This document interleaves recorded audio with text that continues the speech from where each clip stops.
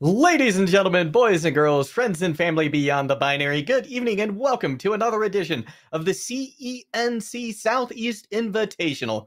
Tonight we have two semifinal matches for you. The first one featuring a school, one of the largest public schools in Georgia, Kennesaw State, taking on another school nestled in the mountains of North Carolina, Appalachian State. My name is Warren Jugglegod Hammond, and I am joined on the mic once again by Mintus. How are you doing tonight?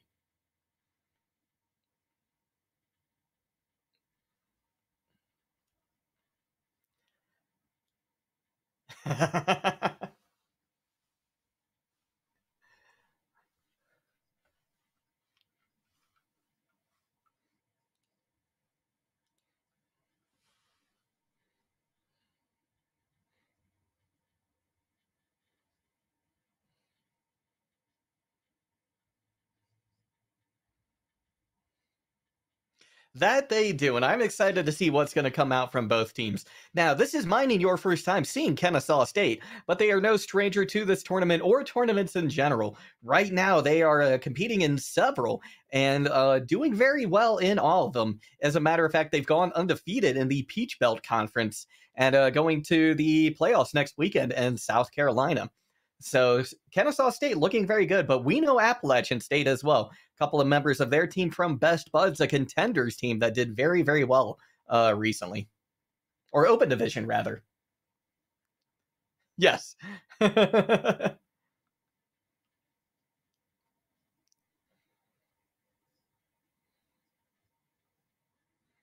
Mm-hmm.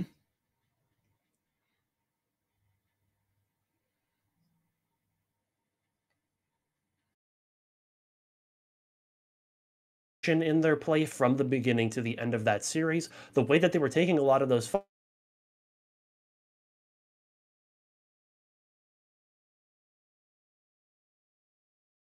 paired strategies that they can rely on and hopefully recreate as they did in the quarterfinals rather, to make it to the finals.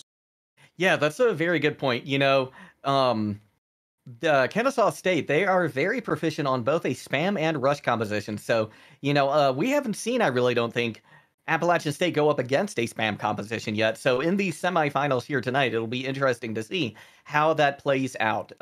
It's going to be a new look coming up against them. Absolutely. And I think, obviously the quarterfinals is sort of that moment where you get to cut the wheat from the chaff, make sure that you really do get the best of the best going into the rest of the tournament. And I think now in the semis, this is the best chance for all of these teams to really set themselves apart from the rest of the pack, especially Hmm. considering that this is the last barrier towards making that cash prize and coming away from this tournament with that concrete reward, let alone having the chance of going to the land. So again, lots on the line for both of these teams, Kennesaw versus App State. Everybody in the server is going to be hungry for this dub, and I cannot wait to get into it. Neither can I. And just as a reminder, this is going to be a first to two matchup. We will be going to first to three for the finals, but this is going to be first to two here. And we are going to start things out on Nepal.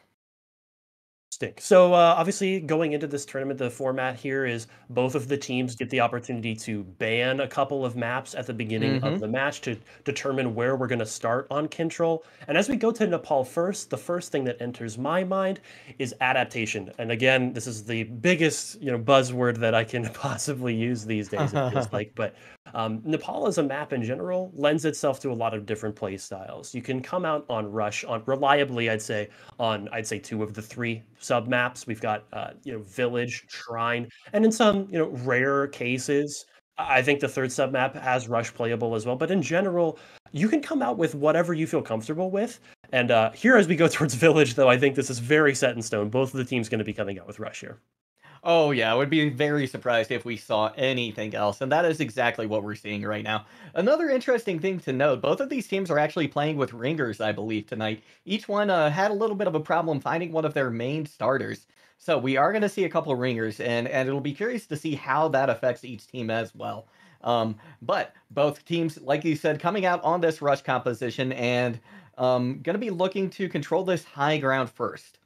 Interesting. So App State refuses to go to point first. This is going to allow Kennesaw to rotate, set up on the objective, get those Symmetra turrets in the right position, as well as being able to re-TP to get a new position should they choose to do so. But 10 seconds to the point unlocks, they're going to play things a little bit conservatively, try to get that sim charge going first.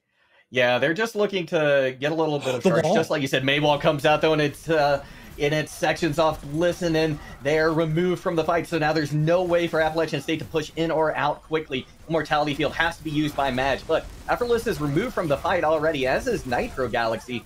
And now Kennesaw State able to just push forward, take care of the rest of these staggers, and secure their hold on point.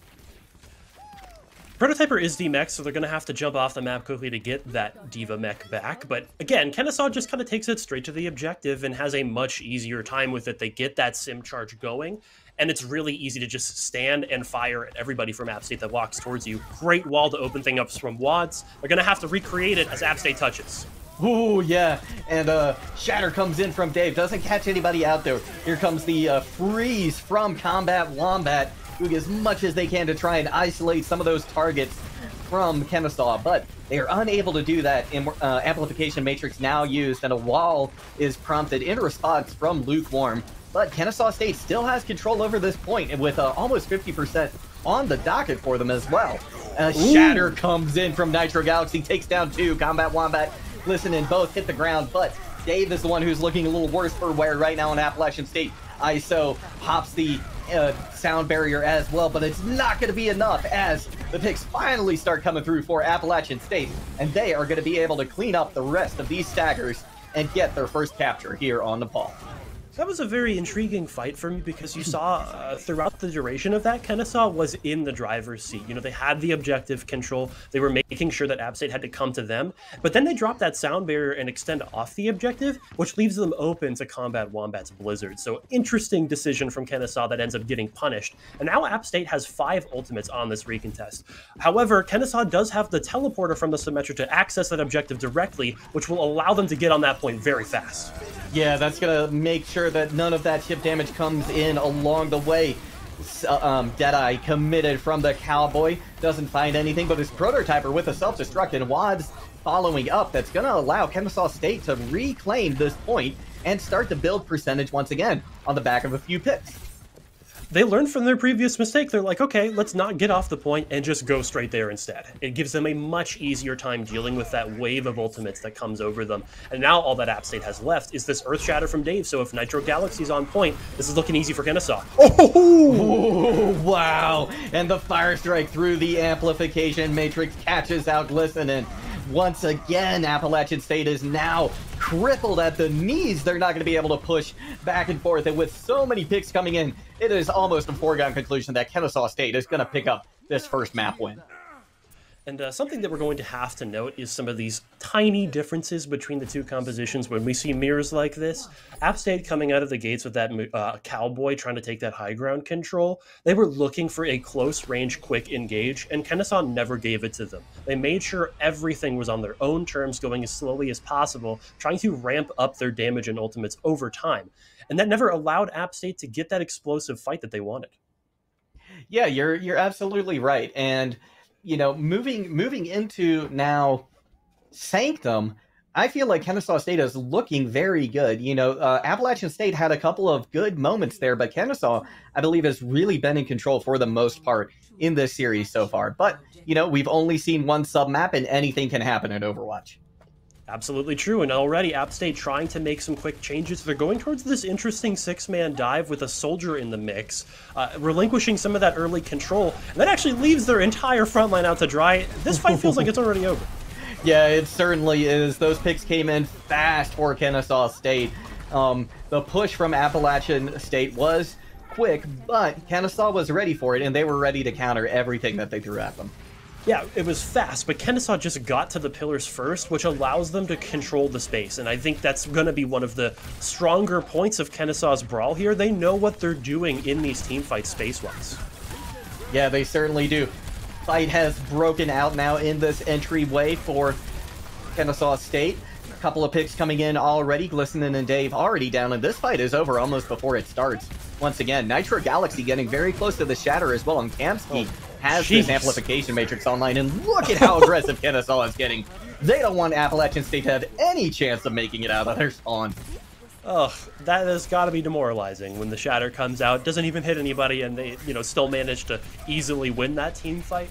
I think App State is kind of struggling to find a foothold here after that first sub-map loss, which is understandable. I think the rush was one of their stronger points in the previous match, and now that it's not working immediately, you might start to see them crumble slightly, but again, they have to figure out something. This is their last chance.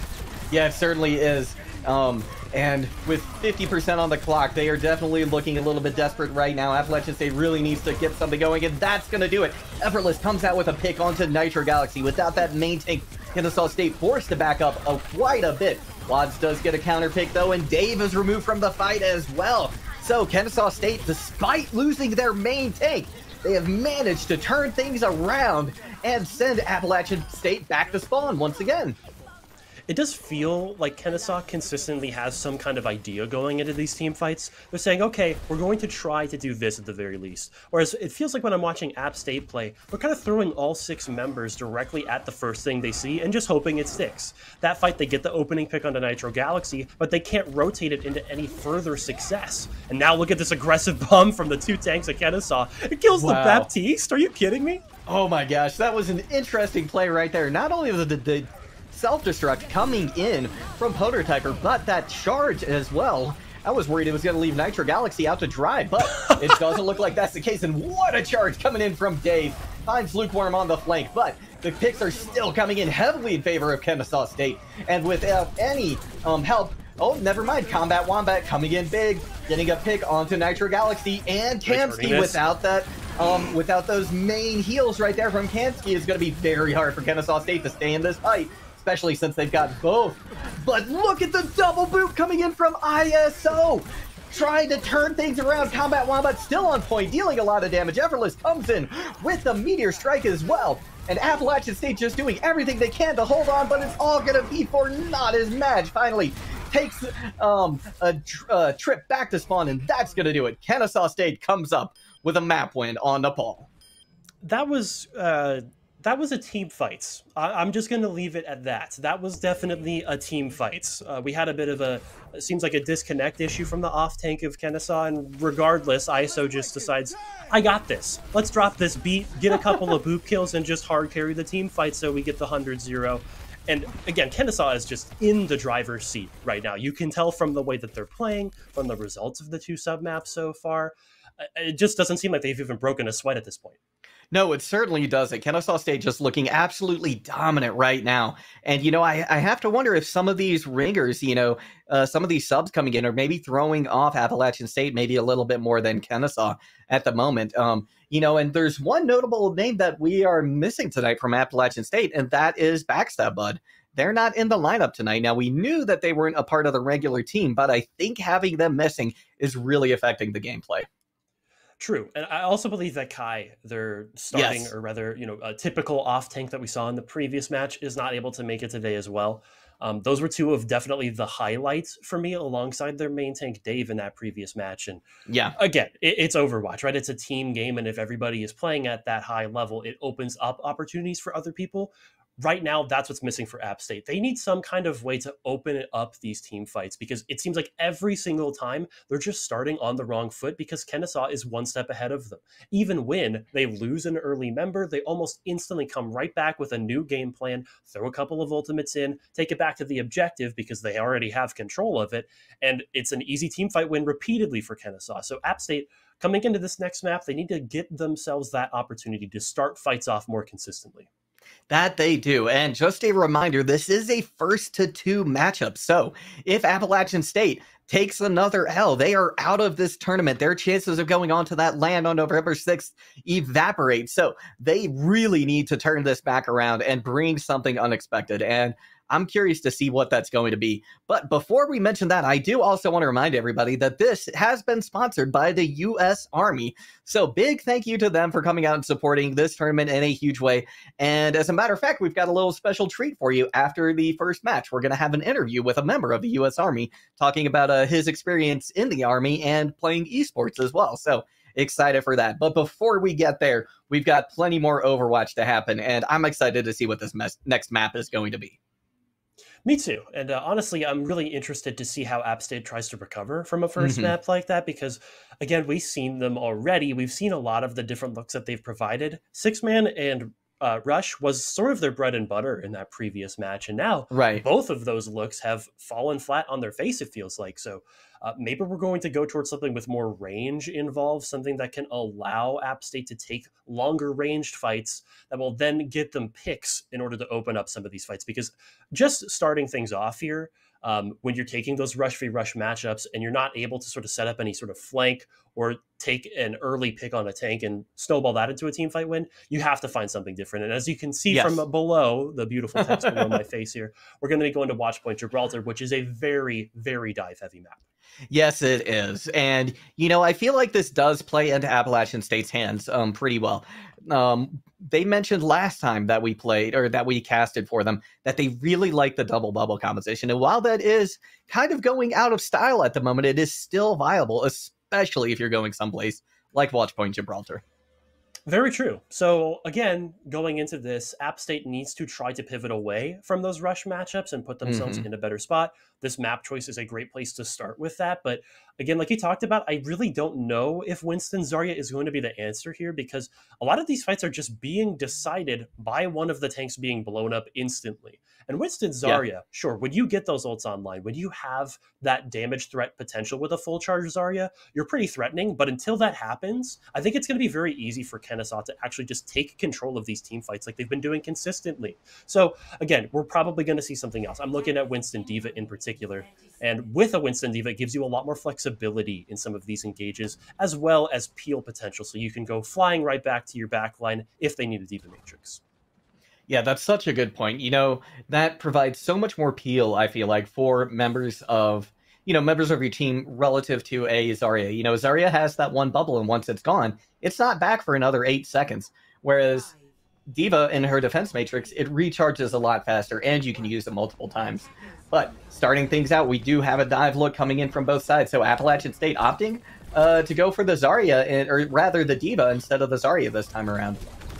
And they've got a Mercy pocketed Hanzo. Those arrows are going to be dealing a lot of damage. That's one shot to the body on a Tracer if it is damage boosted. You can see Lukewarm trying to hold down that cart, but it's getting pushed pretty aggressively by App State right now. Just going for a bit of a soft dive, trying to build up some ult charge. But in the meantime, they've left out Winston, getting cut off from the LOS on heals there. That is a nice opening pick for Kennesaw. Yeah, and there was a massive biotic grenade that came in from Kamsky as well that allowed the picks to come through onto Effortless too. So excellent play from a lot of the team members of Kennesaw State right there. Appalachian State, they eventually did, Effortless swaps over to the Soldier now. So they're foregoing all the ult charges that they had previously built up for some more mobility and maybe a little bit more damage. And sustain as well. That heal pad is nothing to scoff at for peeling your backline. But again, I don't think it's really the issue here. It's really about the tanks getting blown up by the focusing beam from Watts. He's already at 70% on this copy. Luke's Worm's going to have this pulse bomb as well. These tanks need to be careful. Yeah, they certainly do. The fight is breaking out heavily on the point right now. But it's going to be Effortless getting the first pick, and Watts is out of the fight without that damage coming in from so many different angles. It's going to be a lot harder now for Kennesaw State to do what they need to do. But ISO comes in with another pick, and the Legs is out of the fight. And this cart has stalled pretty effectively now, just past the car wash. Kamsky drops the Nano onto Nitro Galaxy. He's going to get this Primal Rage online, and everybody in the backline of App State is quaking in their boots. He's going crazy with these fists, just flying towards the spawn door. It feels like he is not stopping. No, he is not. He's got Effortless picked out right now, takes him out of the fight, and with that, Kennesaw State holds once again, and look at the ult bank they have too. They've got 4 coming up right now, and oh my gosh, that late pick on the Luna is just brutal. It's killer. I mean, he's just sitting there with 40% on his mech call like, guys, can you kill me now? I don't want to get rid of my bomb. Fortunately, Watts gives him that swift death, but again, this is just more time off the clock. That's 2 minutes and 15 seconds gone now for App State. Have yet to really put anything together, but they finally have 6 ultimates, which should allow them to walk up first. Yeah, it certainly should. Let's see if they can make that happen. Primal Rage popped now by Dave. They're going to dive onto that high ground, trying to take this Brig out of the fight. But in the meantime, Luna has found a pick onto Prototyper via self-destruct. Rally committed now from ISO. That's going to allow Kennesaw State to push forward a lot more aggressively now, and that is exactly what they do. But there's a counter pick both ways, so this fight is still even right now. Duplication out as well, or done now, as a matter of fact. Combat Wombat takes another biotic grenade, and they go very low and are forced out of the fight, and Kennesaw State holds, and look at the ults that they made App State use. Basically everything except this tack visor. Effortless is going to try to pop it at least sometime in this next team fight, but until that comes out, oh my god, never mind. Nice one clip from Lukewarm there to just instantly shut out what I was saying. Does get res though, so this tack visor should soon follow. Lukewarm's play has been red hot tonight so far on that Tracer. They're just doing a tremendous amount of work. Speaking of tremendous amount of work, Nitro Galaxy once again with the Primaling Winston. He's trying to isolate as many of the members of the backline as he can. He's got the Mercy on the ropes. Can he finish him off with the Tesla Cannon? Not quite, but he effectively pushes them away long enough that App State doesn't really get heals, and they aren't able to push that point until about now. App State needs to start taking tempo into their own hands. Luna's Diva Bombs have been pretty nice in the past, but again, Dave is gone without even using the Primal Rage. So we're entering an overtime fight scenario, and the tack visor comes out as he dies. This is just really rough. No. Yeah, this is really not looking good for them. Overtime is starting to click over. They've just barely made it halfway through first point. Luna does find a pick on the ISO, but the picks are still coming in way too heavily in favor of Kennesaw State. Although I say that, and Wags is removed from the fight by an excellently placed pulse bomb from Combat Wombat, but is it gonna be enough? Lukewarm has this pulse bomb. They are able to find Luna. They stick it to the wall and they just walk right beside it. Effortless doing as much as they can on point now to try and keep things alive. But Kamsky has committed that nano boost onto Nitro Galaxy, and they're going to be able to pop this Primal Rage right after it, and 2 picks come on the board now for Kennesaw State, but Appalachian State is still putting up a fight. How is this going? They do not want to let this go. I mean, this is just the world's longest team fight in overtime, it feels like, but guess what? Kennesaw's on defense, App State's on attack. Your respawns are going to get very slow over time here. Kennesaw just has to close out a couple for And there it is. I mean, the cart is stopped in such a rough spot as well, right? Like there's a Yeah. full hold on first underneath that first bridge. That is not something you see very commonly. No, it's really not. And that's going to be such a hard place to post up a defense.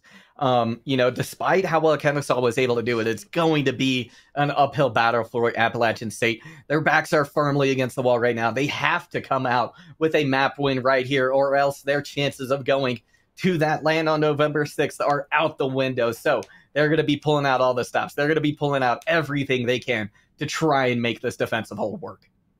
I'm looking into the future, peering into my crystal ball here. I see this going one of two ways.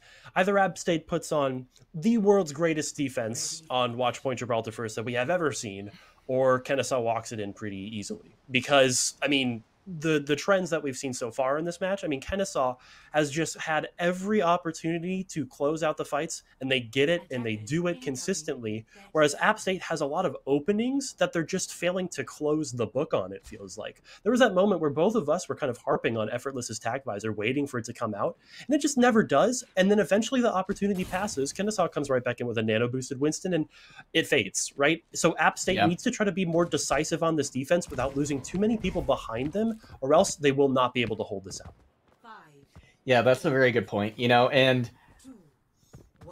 with such a large hill ahead of them, Appalachian State, the mental has to be really trying right now in the game. Wads does go over to this Echo once again, so not surprised to see that come out. Ooh, an early engage and very aggressive one from Nitro Galaxy.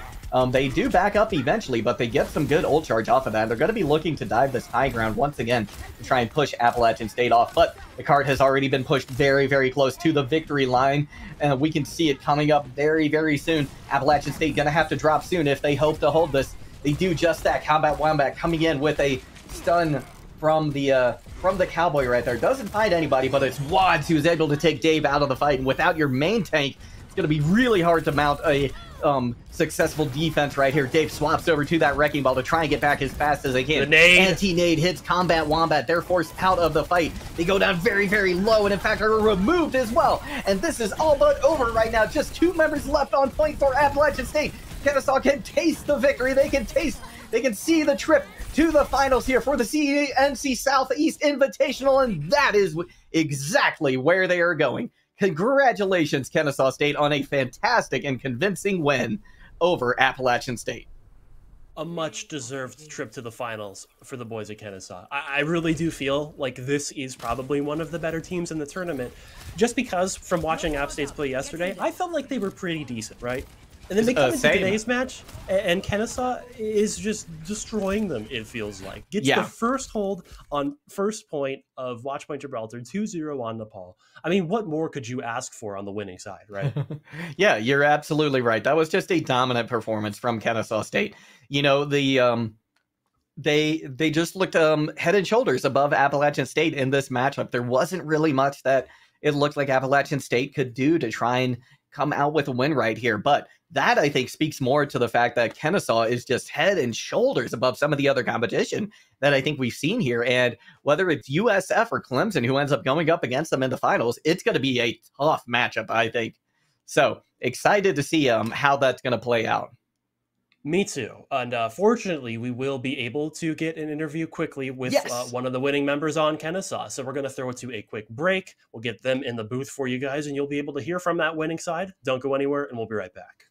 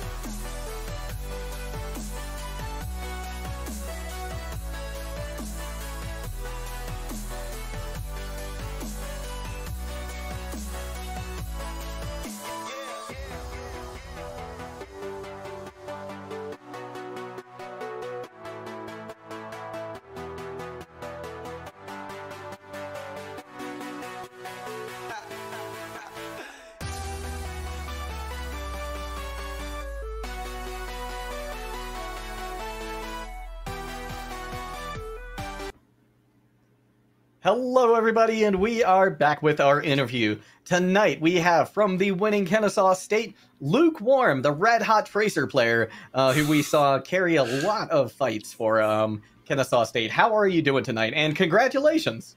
I'm doing great. How are you? Doing good, doing good. So, to start things off, I just want to know, what kind of preparation do you all do for a tournament like this? You know, what goes into getting yourselves ready for a tournament? Because, like, you know, from your record here, especially as well in NACE and OWCC, where you're doing well as well, you all seem to be bringing your A game to every tournament.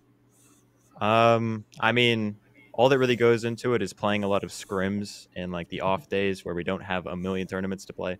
But I guess it's the reason that we may appear as like we're playing pretty well is because we have a lot of really good team synergy that you build up in those scrims.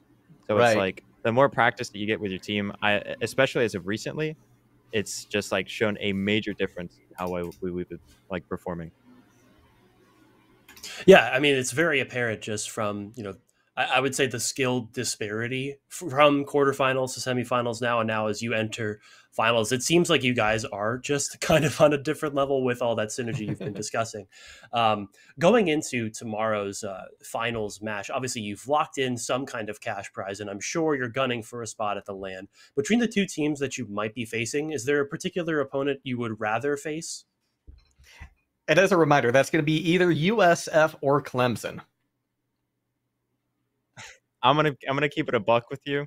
I am not sure who we're facing or who's on each individual team. I'm gonna keep it a buck with you. Okay. I've not done my research. I'm just kind of coasting, but preferably I'm just gonna say Clemson. That sounds like a cooler team. Big fan of Clemson. Love the emblem. There's some brand recognition there for sure. Right. I'd assume they'd have a better Overwatch team, but who knows? Yeah. Yeah, we will find out next. That is for true. sure. True. We'll be getting to see them live in the next match, actually. And going into my second question, obviously, you talked a little bit before the match with Juggle about some of the compositions you felt the most comfortable with. You noted that your poke was what you felt was strongest. And while you didn't get the opportunity to show that off today, I would like to note that you guys did seem extremely comfortable in that dive mirror on Gibraltar. When you were playing Tracer there, what was sort of your keys to the game to making it easy for the rest of your team? So I'm going to be honest. What I said to my team 30 times before the match even started is I'm just going to sit on cart. I love pushing the cart. It's my favorite thing. I'm a cart enthusiast. Pretty much, if you can push on Tracer cart, it forces somebody to 1v1 you down. And because you're getting that passive health from the cart, you can 1v1 anybody. So it forces more resources down while your team can take the high ground. It's kind of broken because like Tracer's health pool is very small. And the regeneration that you get from the cart is more than enough for you to just live off of it. It's very good. Yeah, absolutely. And obviously you have like the health packs, you have blinks, recalls, tons of survivability. Makes total sense. And it clearly worked, right? You got the dub. So. Yeah. Well, before we close out this interview with you, I just wanted to know if you have any shout outs you'd like to give to anybody on your team, family, friends, anything like that. I'd like to shout out Cam Sky because of that crazy play of the game at the end. He was supposed to be the one that interviewed, but he doesn't have a camera. So, poor guy. Yeah, shout him out. So, appreciate it. All right. Well, thank you so much, Cam Sky. Excellent play from you as well tonight, and from everybody on Kennesaw State. Congratulations once again, Lukewarm, and maybe seeing you for another interview tomorrow night. Best of luck in the finals to you and the rest of Kennesaw State. Thank you. You bet. And with that, we are going to throw it to a short break before our next semi-final match. But we do have a cool surprise for you in between each of these matches. We will be interviewing a member of the U.S. Army who also plays lots of esports as well. We're going to be talking to Sergeant Anthony. So be sure to stick around for that. Sure to be an exciting and very interesting interview. But we will be right back. Don't go anywhere.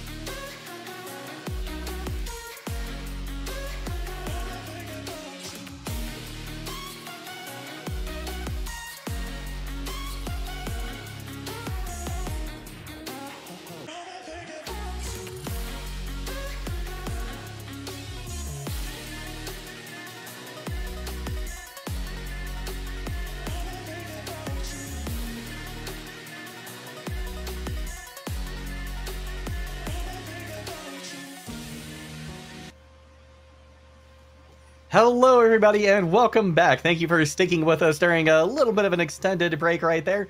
But don't worry, we have our interview for you. We are going to be talking with Sergeant Anthony about his experiences in the Army and esports.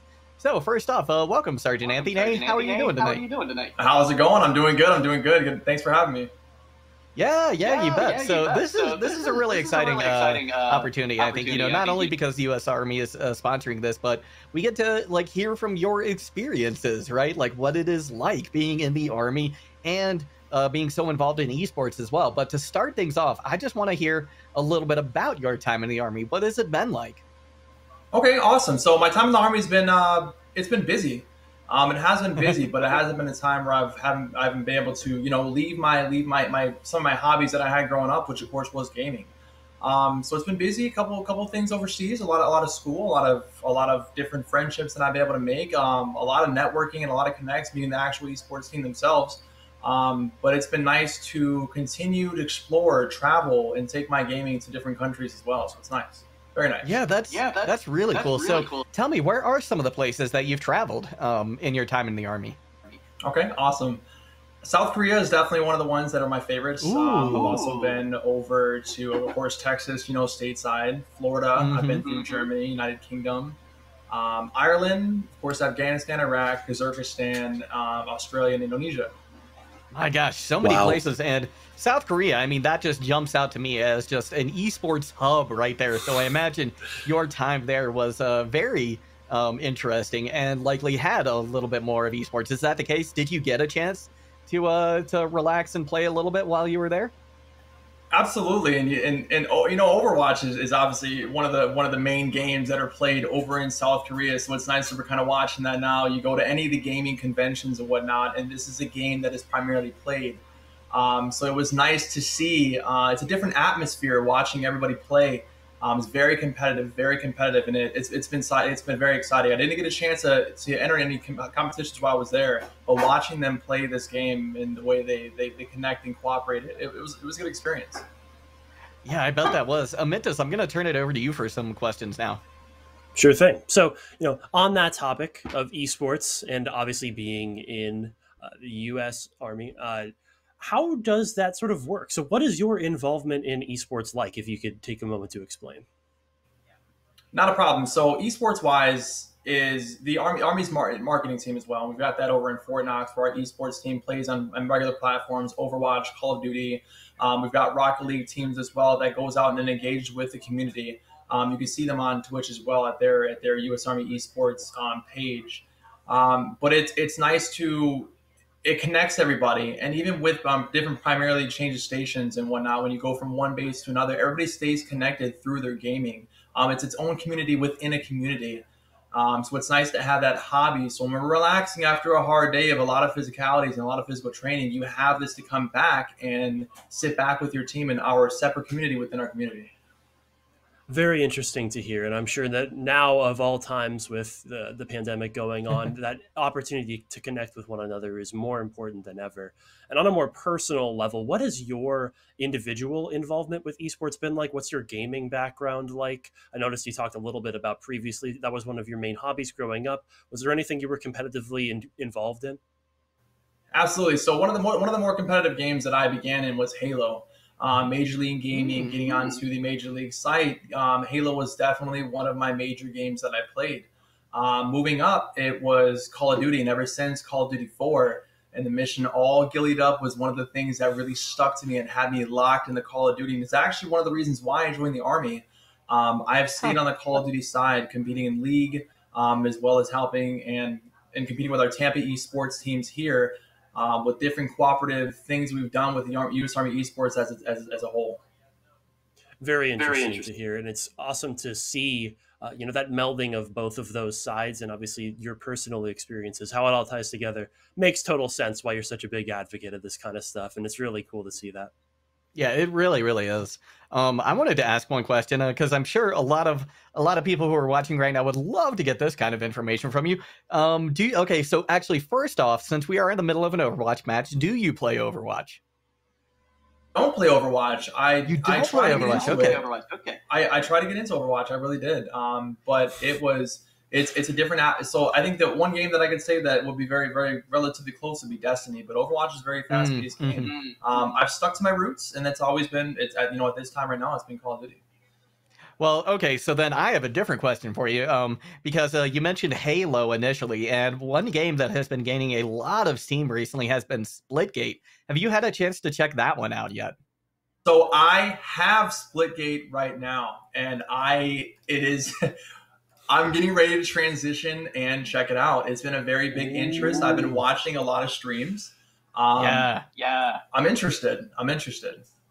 Very cool. Very cool. Well, that is fantastic. One thing that I think would be really interesting to hear, and you touched on this a little bit already in talking about, how the esports kind of brought you to the Army, but where has the overlap been for you now being in the Army? Tell us a little bit about that. So overlap wise, I think it comes down to time. But to answer the question that in the direction that I think we're going, there's a lot of things that we see that really becomes like a spark of interest for us, and it really puts us onto the why am I doing this and why do I want to do this?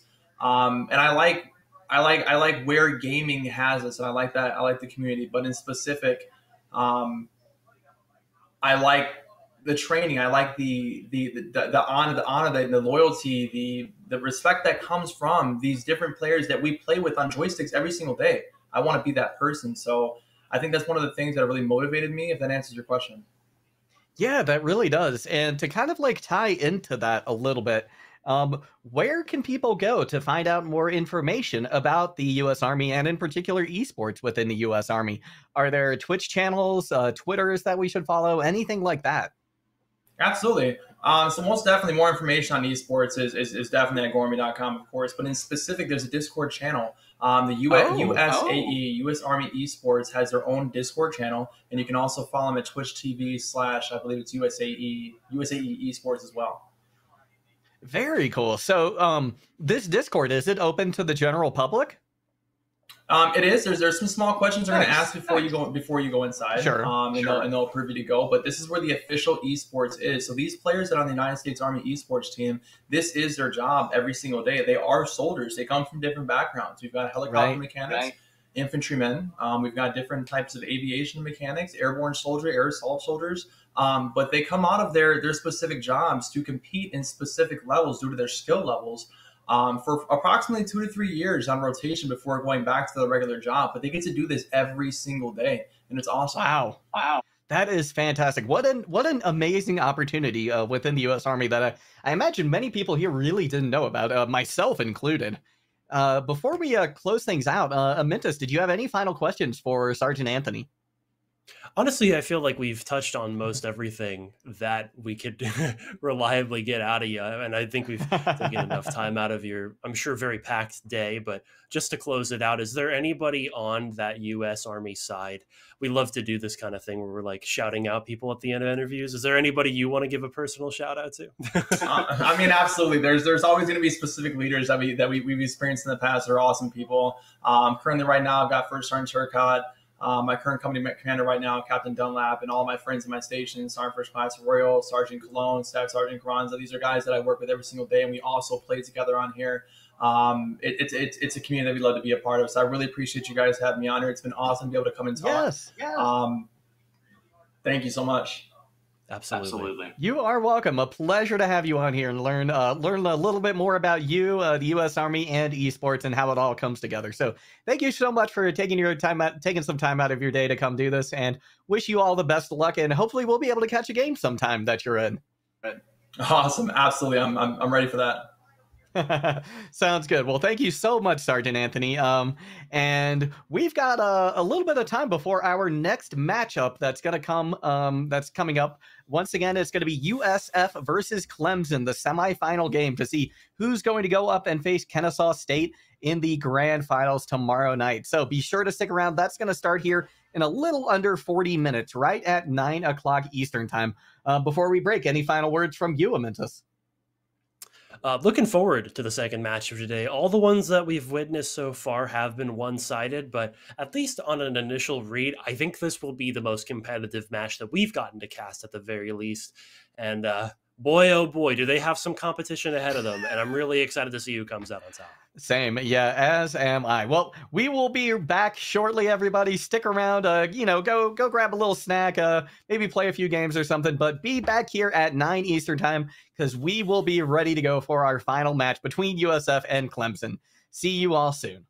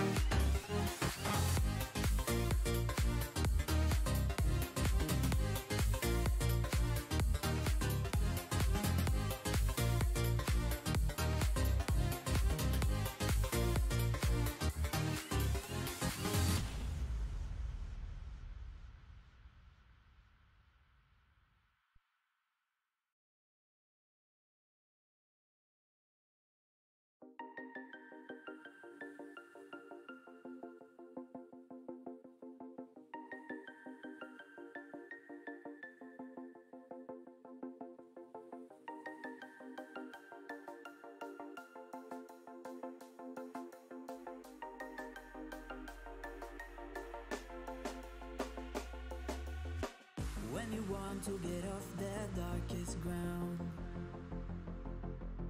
but gravity pulls you straight down. Earth from a bird's eye view. You should grow feathers and see this too. When you want to get off the darkest ground, but gravity pulls you straight down.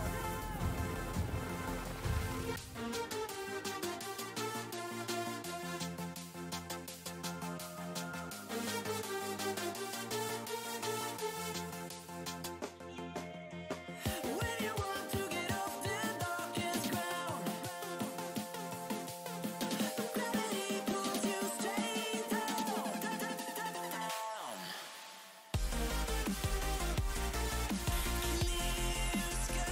Hey, good afternoon, good evening. Welcome. We're going to interview some really special guests today.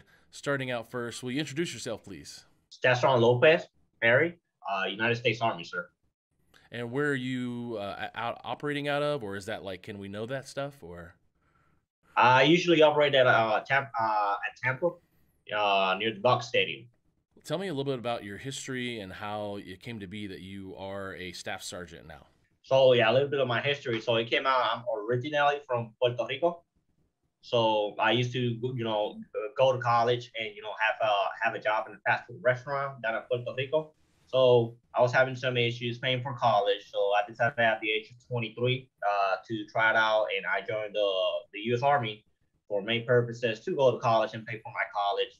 And that was the main purpose why I started in the military. And I was able to finish my degree in computer science.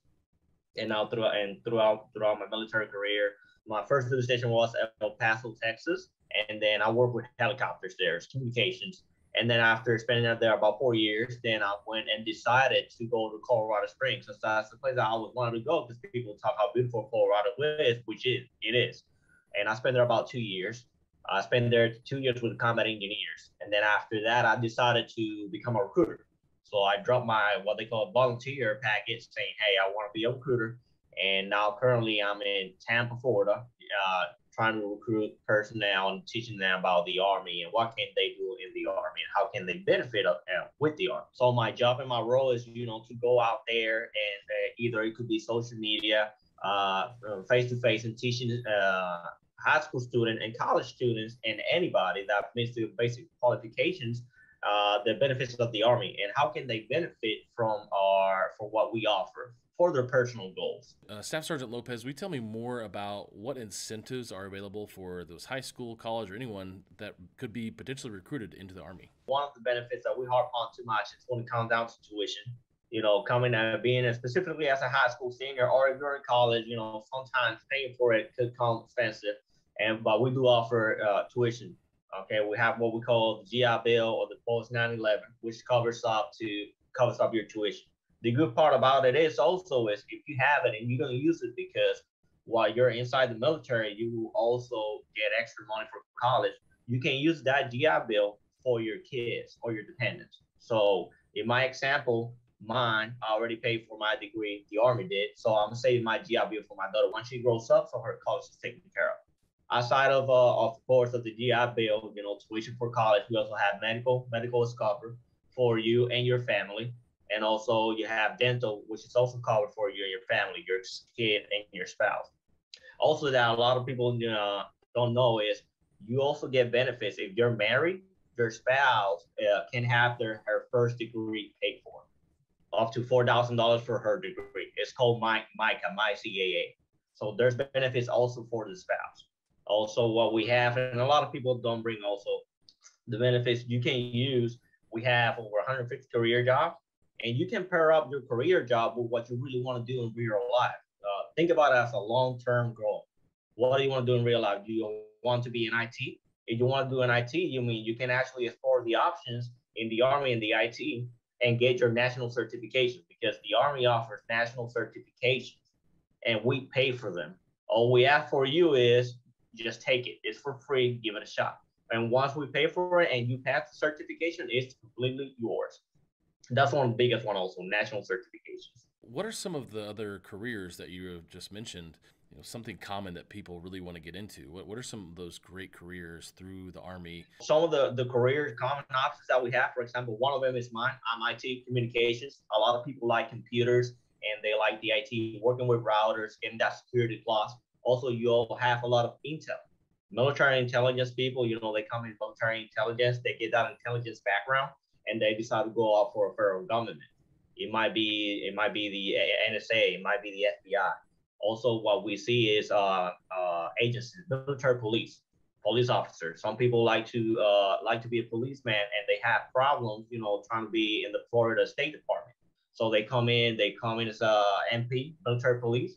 They do their initial contracts, and they get out. They have that veteran status, and they got that experience, and they go right into the state for the State Department.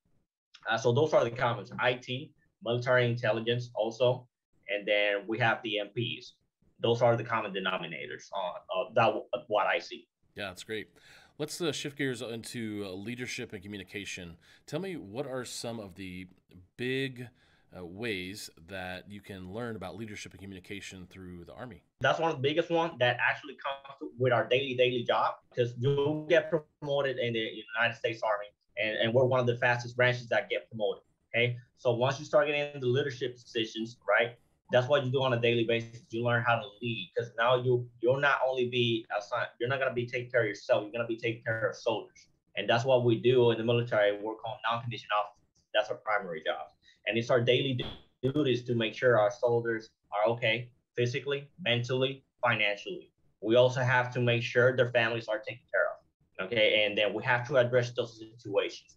So it's what we call our intangible benefits, because we do that on a daily basis. And then the good thing is that's well looked after outside the military, because anybody that has a resume that's either an officer or an enlisted non-commissioned officer, they know by default you have that leadership skills. And it's a challenge.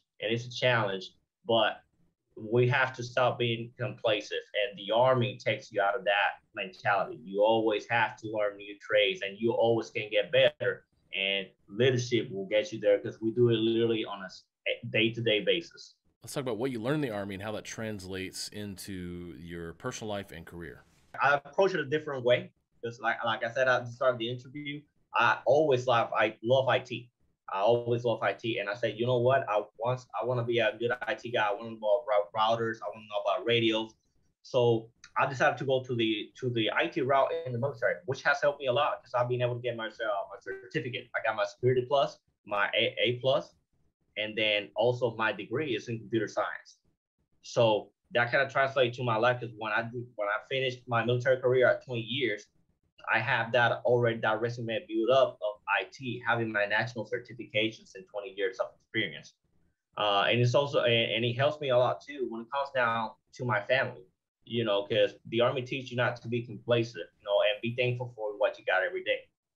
I literally have a normal life from Monday to Friday, 9 to 5. After that, it's time with my family. I'm here in Florida, and I've already been to Disney a lot of times, and I'll keep on Disney. Okay. So it helps me a lot with my family time, because it helps me with time management. In the military, they teach you time management also. From this hour to this hour, you're going to do physical exercise. From this hour to this hour, you're going to eat. From this hour to this hour, you're going to do your daily job. And I teach that at my house, put it in my house, my daughters, my family. So from this time to this time, you're going to, do homework. From this time to this time, you're going to work. And if you have any issues, you can bring it up from this time to this time. So that's how it technically translates to my military life. Once they say, oh, it was once a soldier, always a soldier.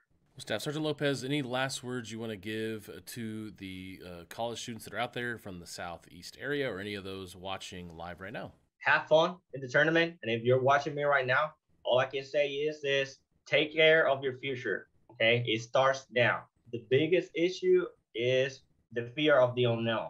Use the military for your benefit. If you want to do something where it could be IT, military police, or you want to be an FBI, just go to your nearest recruiting station and ask them, hey, I'm trying to be a military, I'm trying to be a policeman. I'm trying to work for the intelligence world. How can you help me achieve my long-term goal? Just ask him that. How can you help me achieve my long-term goals using the Army?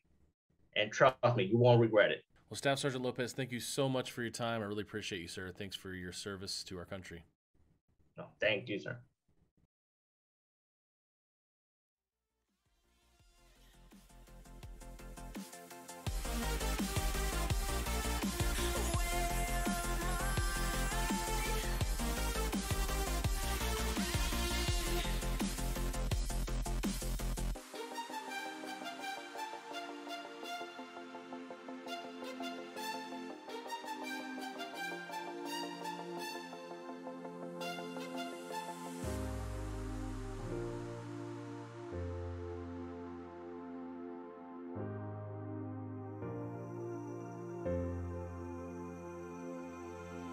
When you want to get off that darkest ground,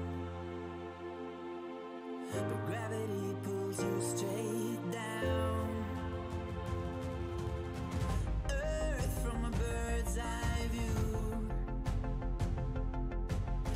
should grow feathers and see this too. When you want to get off the darkest ground, but gravity pulls you straight down.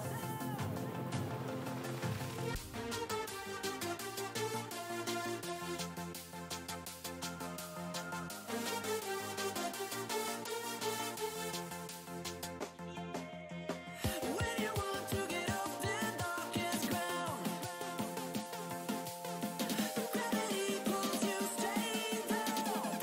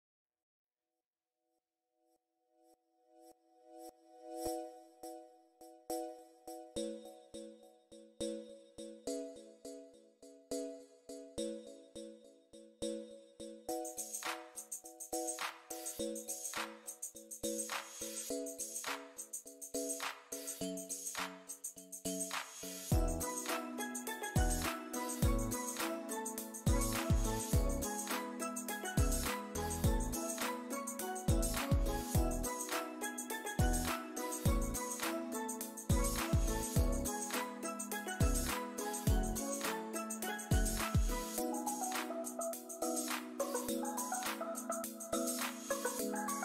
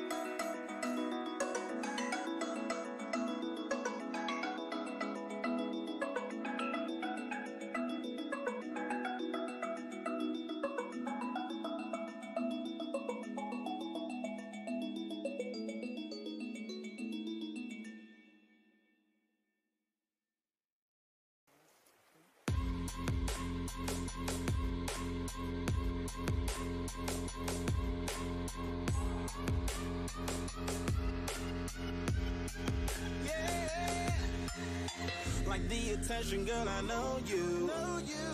But you're everything I want in life. We're fighting danger like kung fu. The love I feel is deep inside. The others don't matter. It's honestly us against the world. We're the perfect team. You're my dream, and I just want it. Can't get to myself. Can't get to myself. Can't get to myself. To myself. Can't get to myself. Can't get to myself. Can't get to myself. To myself. Can't get to myself. Can't get to myself. To myself. Can't get to myself. Can't get to myself. Can't get to myself. Oh baby, if you ever need a helper, you should know that I'll be there day and night. Nobody else can love you better. I'm here just to treat you right. You're the reason I'm alive. You're the only pain I can endure. And when you're not here, you're my dream, but I just want it. Yeah, I just wanna. You're my dream, but I just want it. Can't get to myself. Can't get to myself. Can't get to myself. To myself. Can't get to myself. Can't get to myself. Can't get to myself. To myself. Can't get to myself. Can't get to myself. Can't get to myself. To myself. Can't get to myself. Can't get to myself. Can't get to myself. But I just want it. Deep inside, I knew from the start, you my bunny, I'm your Clark. From now to eternity, I give you all my heart. We are meant to be, it's clear to see. My love is bigger than I thought. I got everything I want when I hold you with my arms. Now this don't matter, my love and my pleasure, the key to my treasure. Whatever's the weather, day up and night with you till I die. How many times for you I'ma try? Want you to notice the one and I know this perfect soulmate. I wanna show it my best friend. She saved my life, my happy end in hard times.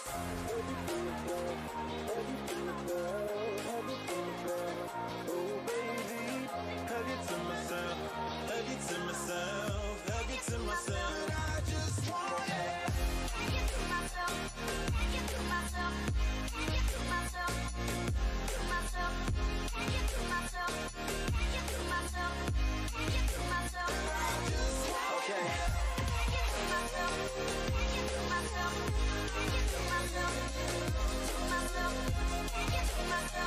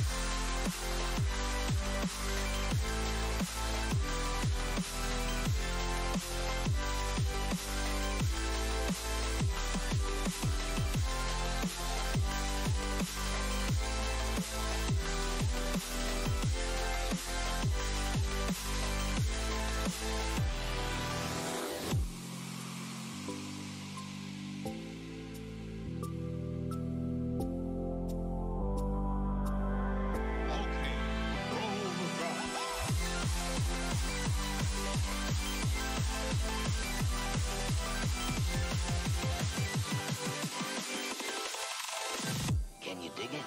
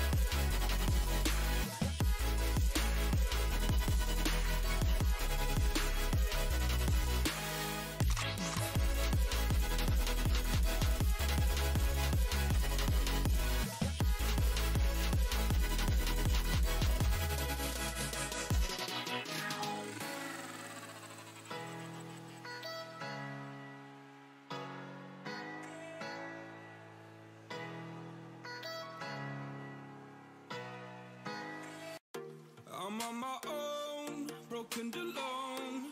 I feel the rain crashing down all around this empty town. I'm searching for the lost and found, but you don't care, you're unaware. Keep moving like the scars aren't even there. It's in the air like a blazing flare. Just stare 'cause the flames will burn us. I thought you were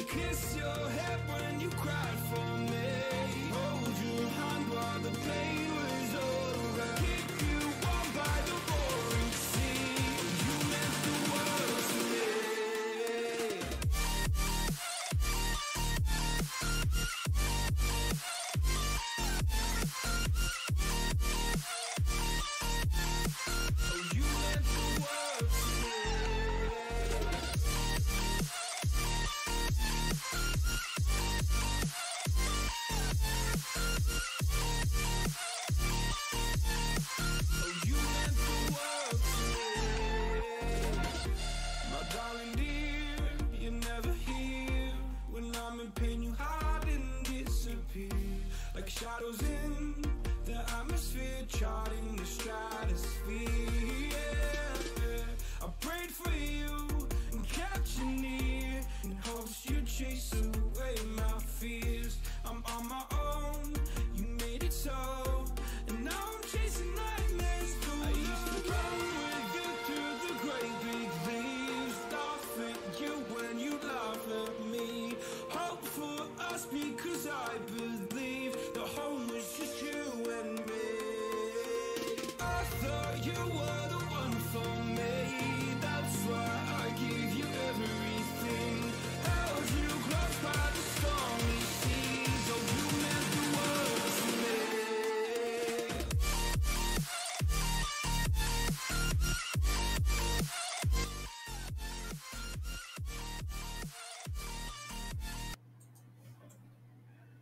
Hello, everybody, and welcome back to the broadcast. We are ready for the next semifinal match between USF and Clemson. This is sure to be a fantastic one as well. Are you ready for it, Amentus? Absolutely. I hope both of these teams are not only ready for this match, but ready to face Kennesaw in the finals as well. Because, again, we're in the semis here. The winner will go on to play Kennesaw, who, again, refresher for those that have not been able to wait for the last 50 minutes or just missed the first match. Kennesaw came out ahead of App State 2-0, and the winner of this current match will play them in the grand finals for that spot at that LAN. Yeah, and this is going to be hotly contested, I am sure. We have two fantastic teams coming at you.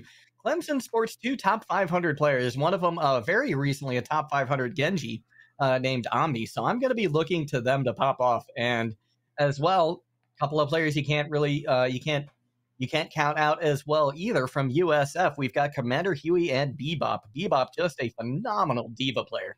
So excited to see how these two teams clash up. Yeah, and coming into this match, we asked both of the teams a couple of questions regarding, hey, what do you like to play? Where do you think you're expecting to place in this tournament? USF told us that they expect themselves to get at least top 3. So I guess technically they have made it this far.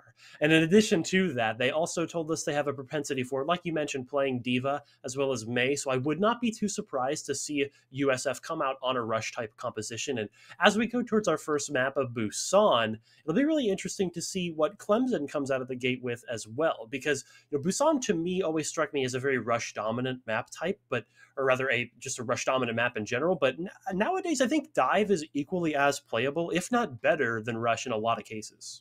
That's a very good point. There's so much high ground that you can take advantage of, especially on downtown, where Dive really starts to look appealing. And surprisingly, you can even play a composition kind of like that on Sanctuary as well. If you look to some kind of like a ball disruption composition, can work there too.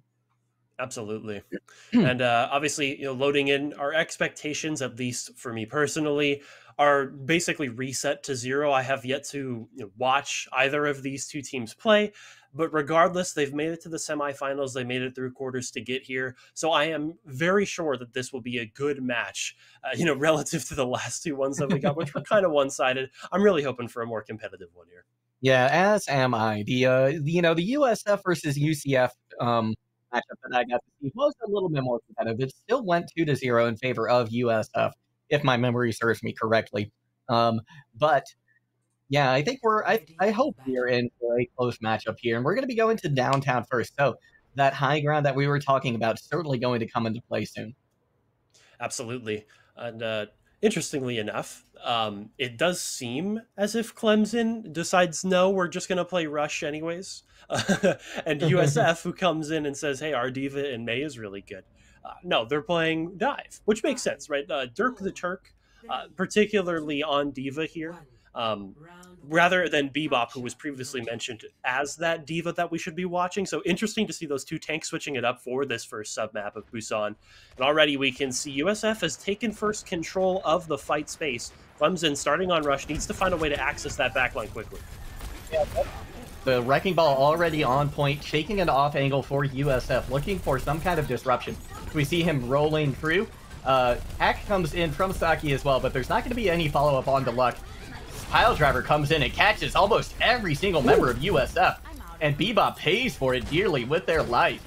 USF now looking a little bit worse for the wear as Clemson comes away with this first point control. Not having your Wrecking Ball, although he is very close to mines, and we'll get back quickly, might be rough for USF. Looks like he has made it back just in time. Now Jin's under a little bit of pressure from Omni on Tracer. Fire Strike from Saint hits as well. He's got to kite this away until he gets the Trank, but he goes down. No Major comes in. Yeah, and without that Transcendence for this next fight, USF is going to be somewhat up the creek without a paddle. They do get the res off, though. Luluki coming in clutch right there. Omni not quite able to stop it from happening. Bob committed to point now, but it's going to go straight off the edge. Unlucky. But that's not stopping USF. They've got a couple of picks on the board now, and they should be able to turn this in their favor. Transcendence committed from Jin, keep his team up, and to keep the rest of this fight alive. And there it is. USF comes up with the point cap. Yeah, it looks like the first two exchanges kind of go as expected. Clemson doesn't force their hand. They take it to the objective, get that early point control. But against USF's comp, it's not going to last there for very long. So naturally, they do eventually end up giving it up. They don't have any ults to maintain that hold on the points. And now, Saki's got this EMP, and Classics is the only one on Clemson that's really suited to counter it. Gotta hide to get that sound barrier off as they rotate through. Yeah, ooh, Saki gets detected, but they're fine for the moment. The EMP comes in, it doesn't catch Classics out. Classics is able to use that sound barrier to keep Clemson alive and healthy.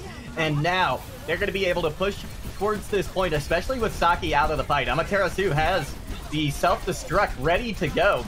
They're pushing Bebop out of the fight, but Jin gets an exit pick onto Lucky. Amaterasu says, I don't want that to happen to anybody else, and pushes them off that high ground. Shatter comes in from Saint, catching a few members of USF, but USF still holding on strong to this point. Looks like Commander Hui just kind of drops in, sacrifices his life, but gets the Bob out. Clemson loves playing inside of that little cubbyhole on the point, and it ends up being their death trap because Bebop drops those mines, and there's just nowhere you can run after that. So USF, good job at countering out that push coming out from Clemson.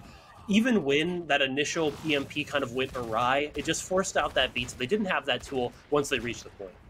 Yeah, exactly. And without that beat to use to help them sustain, there was really not much that they could do on that point, just like you were saying.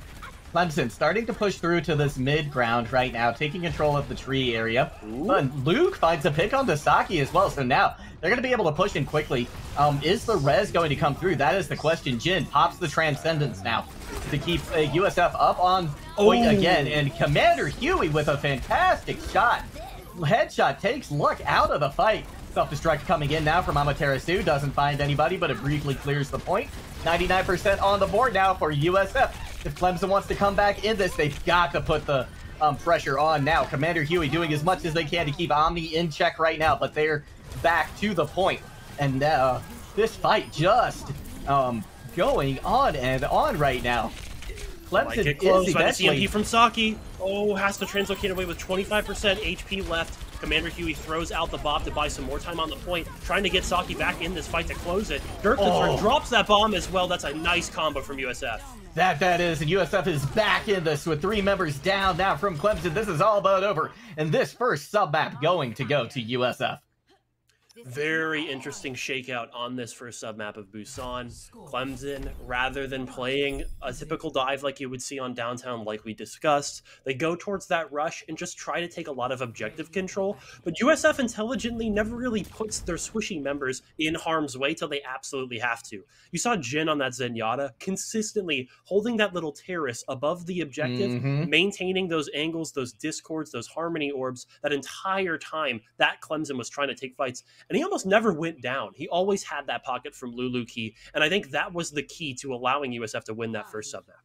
Yeah, you're really right. You know, when Amaterasu was on that diva, they were able to put some pressure on Jin, and whenever they did, it seemed to bode well for Clemson. So, you know, maybe that's what we need to see a little bit more of this time around. Amaterasu does swap back over to that diva, so now we're going to see this classic rush composition again from Clemson, but USF opting for this Wrecking Ball disruption comp once again. Now USF has a Pharah in the sky, and crucially, Clemson has sacrificed Lucio for Brigitte. Very difficult to proc Inspire into what USF is running if Bebop can deny it. Looks like Clemson is just trying to bunker up inside of the dojo here, wait for the point to unlock before pushing out, and there's really no good targets to go on except for the Wrecking Ball, so interesting to see this. Yeah, this is going to be a very tough situation that Clemson is going to find themselves in. They do find the wrecking ball, and they come away with point control as well. So this poke composition not able to get exactly what they needed. Commander Huey gunned out of the sky as well by the Cowboys. So this fight just goes handily in favor of Clemson. Great performance from Luck to force out that far consistently and allow the rest of Clemson, even without a Lucio, to rotate to the objective. Now on this recontest, USF does have a couple of ultimates coming up, but they've lost the Pharah crucially again. Yeah, and you know, Luluki, I think crucially wasn't there with the Pharah during that whole time. They were instead pocketing Dirk the Turk on D.Va, and I think that might have been a mistake as Omni just cleans up for Clemson. Yeah, I mean, you need that Pharah to have some kind of assistance up there, even though Clemson doesn't really have a lot of direct hit scan pressure. A Cowboy is really all that it takes to force out a Pharah, so you need to have that Mercy basically attached at the hip. And as a direct result of some of these decisions, Clemson is sitting pretty at 50%, lots of ultimates on board, plenty of ways to take this next fight. Yeah, they certainly do, but they're going to have to get through the Transcendence of Jins. They either need to bait that out or find some way to get him off the board. Deadeye comes in, it's not going to find anything, but it does clear the air a little bit for a moment or two. Pressure starting to be put on the Pharmacy in the sky now by Amaterasu and Luck, but it's not going to be enough to really do anything substantial. Commander Huey does have this barrage online, could be critical in this next fight. Trying to look for time to drop it, waits for the D.Va bomb, goes for it, that's one, then can he get a second? Yes, he will. The window from Camo Killer just not able to force that out, and that's 3 kills. Eventually, it feels like USF will get control. Yeah, but 75% on the board for Clemson. They have to be feeling very good about their position right now, especially after the last submap loss. You know, it was looking very good for them during that map, but they weren't able to quite close it out, and this time I think they're in a little bit better position to do so. Yeah, chiefly because of the Brig swap. I think once you get that rally online, you don't have to be concerned with hard countering this EMP, but in the meantime, this fight could be over very quickly if Saki hits all 6 members and Bebop can follow up. Yeah, let's see if it happens. Here comes the EMP and the self-destruct. The self-destruct was excellently placed. Taking Classics out of the fight. Bebop falls, but it's probably not going to be enough as the rest of USF is able to clean up what's left of Clemson. Yeah, it does feel like Bebop has been struggling a bit on this map, but not to the detriment of his team. The results are still showing up, getting that first sub-map win, and on their way to a second. They've just got to get a couple more fight wins, string them together here. Not having a big ult combo, though, might be rough for them. They have to play this slow enough until Commander Huey's poke either nets him that barrage or gets an opening pick. And in the meantime, Omni's trying to force the point, tries to get that pulse bomb kill, but does not result in anything. No, it doesn't, and now Jin has this Transcendence online as well. I imagine that was probably the primary target of Omni's. Hack comes in onto Saint, doesn't do a whole lot at the moment though. As we see Commander Huey looking now for more value in the sky. They've got the barrage to 80%. They do find the opening pick as well, but Bebop falls too. Transcendence has to be committed as well as the Valkyrie. Both support ults being used by USF. The res does come in onto Bebop, but in the meantime, Commander Huey falls, and that's crucial because they had the rocket barrage ready and raring to go. Now it's all up to Clemson to try and retake this point, but Bebop has other ideas, as does his minefield. And this was a fantastic showing here from USF as they continue to clean up these staggers and take the first win on Busan. USF proving why slow and steady wins the race there, it feels like. You know, they give up a lot of initial control in those team fights to have that vice grip defense once they do eventually flip it back in their favor. And it was off the back of that Sombra play, it felt like. Once the EMP started coming online for USF, it felt like there was nothing that Clemson could do on the first fight that they would lose, right? USF would give up a lot of that percentage, up to 50, up to 75 on that second submap. But then once they get a flip, they get an EMP off, it's almost impossible for Clemson to not just reach that objective, but actually flip it back in their favor. Yeah, you're absolutely right. They weren't able to really find a crack in the armor that USF had once they got control of that point. And like you said, slow and steady wins the race, and that's exactly what that composition wants to do. It wants to take its time, build up ultimates, or find a pick or somebody out of position. And that's exactly what they did. They just took their time, and it paid dividends. what else I noticed that was really interesting too was, going from that first to second sub map, we saw a more normal, I would say, Ash dive look coming out from USF on that first map of downtown. Then as we go towards Sanctuary, they get a Pharah instead. And then once you have your Brigitte swap over from Lucio, it's like, well, we were trying to hard counter that, half poke, half dive style by the Brig. And then you lose your Lucio, so you can't rotate anywhere, and it just becomes that much harder to deal with Pharah on retakes, right? So at some point there, it does feel like maybe Clemson could have gone for something different in the support lineup, but regardless, it didn't feel like they even had a chance in some of those fights. That's a very good point. I mean, the Overwatch is a game of adaptation, and we didn't really see much from Clemson in this first juncture. Maybe that'll change as we move on to our second map, but if it doesn't, USF might be headed to another quick victory as Clemson's back is now against the wall. This is they've got to do or die right now. They have to win this next map to stay in this tournament and try and make it to November 6th. That is the joy of first to two, right? You lose one map and you are already in dire straits. So obviously going into this next map, I think Clemson is going to have a bit of a wake-up call, and maybe they can pivot towards something else that takes USF away from dive. And while, yes, we did talk briefly about how USF feels comfortable on rush, clearly by saying, hey, this guy's May is really good. I think you could still try to go for a mirror there, because obviously Clemson is showing a propensity for rush as well. So going into our next map of Route 66, I don't really see this as the right choice for me, because obviously USF, if they choose to go with defense first, can lock in basically whatever they want. They don't have to take that mirror, and they might be able to comfortably play more Sombra, more dive, get some Wrecking Ball back in there. But regardless of what we end up seeing next, I do think Clemson has to change something going into this next map. Yeah, they certainly do, because what they have put out so far clearly hasn't worked. There's been moments of brightness during it. There's been moments where we have seen it work, but overall, at the end of the day, you need to get to that 100%, and 50% isn't going to cut it. And, that's going to have to be either a change in composition, it's going to have to be a change in approach, or it's just going to have to be something completely brand new that we don't expect, and that USF doesn't expect either.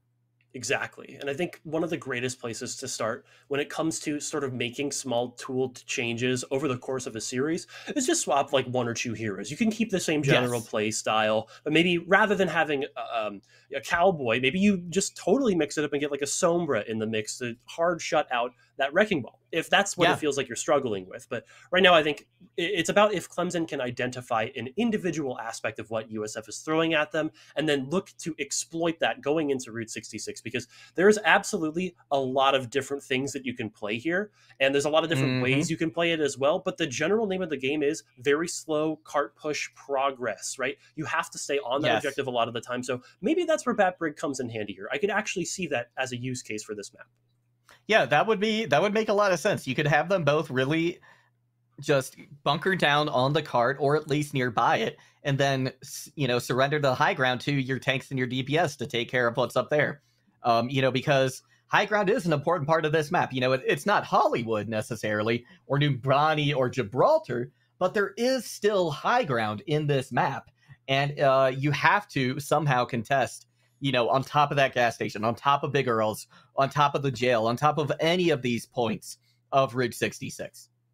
And some of the storylines that we kind of started up on that previous map, there was the kind of compositions that we would be seeing against one another. But I do want to shine some light on the individual performances we've seen so far. The supports of USF right now are playing out of their minds. Like, I'll just say it. That Zen Mercy combo throughout both of those first maps was pristine. Obviously, there was moments where the Mercy wasn't attached to the Pharah, and that's forgivable, right? You got to heal your team sometimes. But overall, I would definitely say that we should look at the support line of USF as the rock for this team going into Route 66. Yeah, I think you're absolutely right. And interestingly, there is a sub on the support line. A big dinosaur coming in for Jin.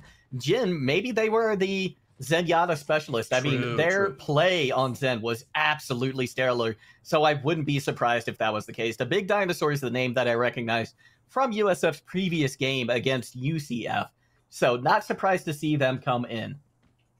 Interesting that they are deciding to start on this sort of Mercy Baptiste look when it comes to poke, because I like this option where you have that Mercy pocketing somebody on an off angle that'll allow them to play a lot more aggressively into what Clemson was running. Should they continue to go for that rush style, that would work very effectively.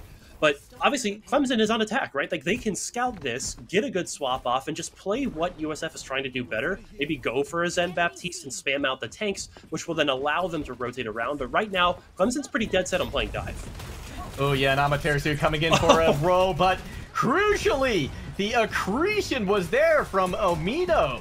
So, fantastic play from them. To keep that disruption from happening, because that is the last thing you want to have happen. And there it is. The disruption comes in. Omni finishes off Saki after a fantastic pile driver from Amaterasu. And now USF is on the ground and presumably without a plan, as well as the aggression continues to come in from Clemson. If at first you don't succeed, try again. Amaterasu gets rocked at the first time, but the second roll, USF is not as lucky. Everybody gets sent careening off the edge of big girls. And Omni, who we've neglected to mention in this map so far, is on a signature Genji, and he just goes off, right? All that chaos works so well for a Genji, where you can just be dashing back and forth, and you're not the center of attention. I think that's really key for Clemson here. They have so many different in-your-face threats with the Wrecking Ball Winston, as well as even the Cowboy from Luck. That's another off-angled threat that it's going to open things up for Omni in a big way in this map. You know, and I'm glad you mentioned the Wrecking Ball Winston, because this is a very aggressive composition. You typically see the Wrecking Ball Diva instead, which has more peel power.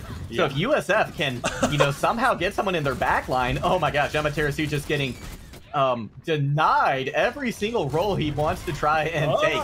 Just getting, and it happens again. But crucially, they're able to get the mines out onto that high ground and disrupt that bunker composition that USF had started to make. Here comes the Dragon Blade from Omni as well. And despite Saki getting a counter pick onto Camo Killer, this is just coming up Clemson right now. Though I may have to eat my words, as USF is falling by the wayside now from what Clemson is throwing at them.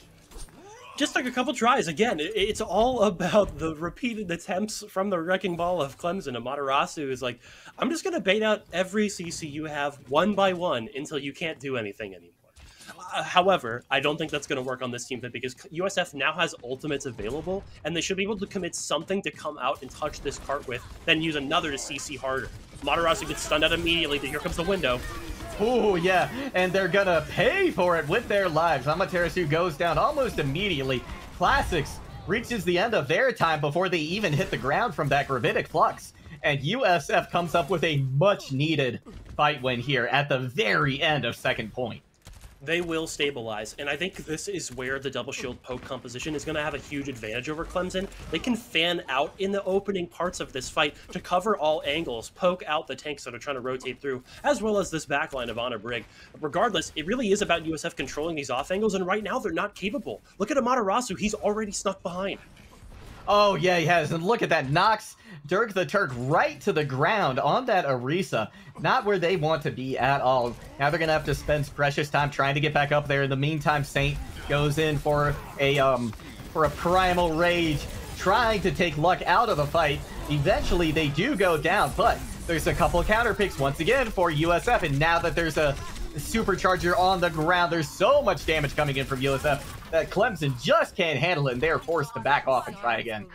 An economic victory for USF there. Not a lot of ults committed, just that supercharger at the end, which in most players' opinions I would definitely say is not a key ultimate in the double poke comp, just a little bit extra, but nothing too big for it being gone, right? And now Clemson, I feel like they're kind of bottlenecked by this comp when it comes to ults. They're relying a lot on Nanoblade here, and Omni's getting shut out pretty hard, especially with Commander Hui swapping over to the Torbjorn. Will be even harder to generate that blade now. So Clemson, they're taking their time. They're trying to figure out, how do we want to attack this? What's our win condition? And right now I'm looking at a Nano dive on a Winston plus a nade. And beyond that, it's going to be really difficult. Yeah, you're absolutely right. They do have these minefields, which they are going to commit early into this fight to start things out. Trying to create a little bit of chaos. Omni's able to take Dirk the Turk out of the fight, so no main tank. No tank line at all for USF, as a matter of fact. So the DPS and supports are going to be very hard-pressed to find life, especially with Omni on the prowl right now on this Genji. Just doing tremendous work. There's been so many comedic moments in this match so far. You had a Matarasu on Wrecking Ball just baiting out the CC. Omni staring down the barrel of the Cowboys high noon there. It's just like, I do feel this is an interesting match to watch because now this has completely changed the tide from the first sub-map, right? It was very USF dominant once they got control. And now with Double Shield, it's difficult to ascertain that again, right? They get that initial control maybe for 5 or 10 seconds, and then Clemson comes in with the chaos. And now they've got another Nano Blade online to set it up once again. Yeah, this is going to be critical, I think. The Nano Bleed is exactly what they need to win this off of. Barely popped early, though, to get things started, and here it comes. The Blade has been unleashed. Can he find any value? There's a big anti-nade in there onto Omni as well. But crucially, nobody can seem to find a shot onto him. There's no kills in the works for Omni from that Nano Blade, but they do get a lot of progress and luck. Able to find Commander Huey on a little adventure right there, take them out of the fight. Amaterasu now trying to get back into this, but they've gone down very low. Ominous Spy comes in with the Gravitic Fluxer to solo out Omni on that Nano Blade, and that is an ult exchange you would take any day of the week, right? They're committing a Nano and a Blade, and you just use that one ability to essentially completely shut it out. And with Lulu Key's Rally layered over top of that, there's no chance that Genji gets a single kill. Great counters from USF to recognize this is what Clemson is trying to do. But again, I think there are some X factors with what Clemson does in this composition. When the tanks get ultimates, things get crazy on that objective, so we have to watch stay closely with this Primal Rage. Yeah, that we certainly do. Amaterasu coming up with this minefield as well. If they can boop some people off of that high ground that USF has already got set up, then they can really open this fight up, especially with the Primal Rage coming online. But Commander Huey does have the Molten Core as well. Yeah, Amaterasu, they're looking, they're waiting, and there's the Primal Rage from Saint. Supercharger used as well. That has to be the primary target as soon as it's out, and it is removed from the fight. Luck and Omni, though, getting a couple of big picks, and Clemson looks as though they are going to roll through to a point completion here, unless USF is able to mount some kind of stellar defense. But with DPS falling like they are, it's looking less and less likely. Oh, Clemson did lose their supports early in that engage, and because of that, they don't have sustain to go the distance here. The respawns are going to come in for USF. Even with Classic swapping over to Lucio, it's not done yet. No, it certainly isn't. This hold now from USF has just turned to tremendously successful. The rally plus that Gravitic Flux is going to force the rest of Clemson to back away and try again.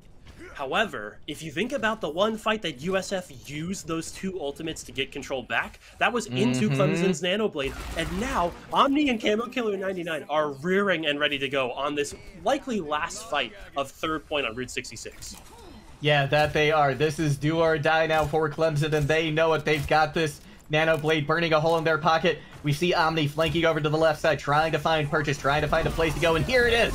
It's going to start right now. The boops come in. Saki, though, finds two. Saki finds two with the Deadeye, and a big dinosaur cleans up with the Coalescence as well. USF looks as though they are going to hold on to this defense at the last moment in Route 66.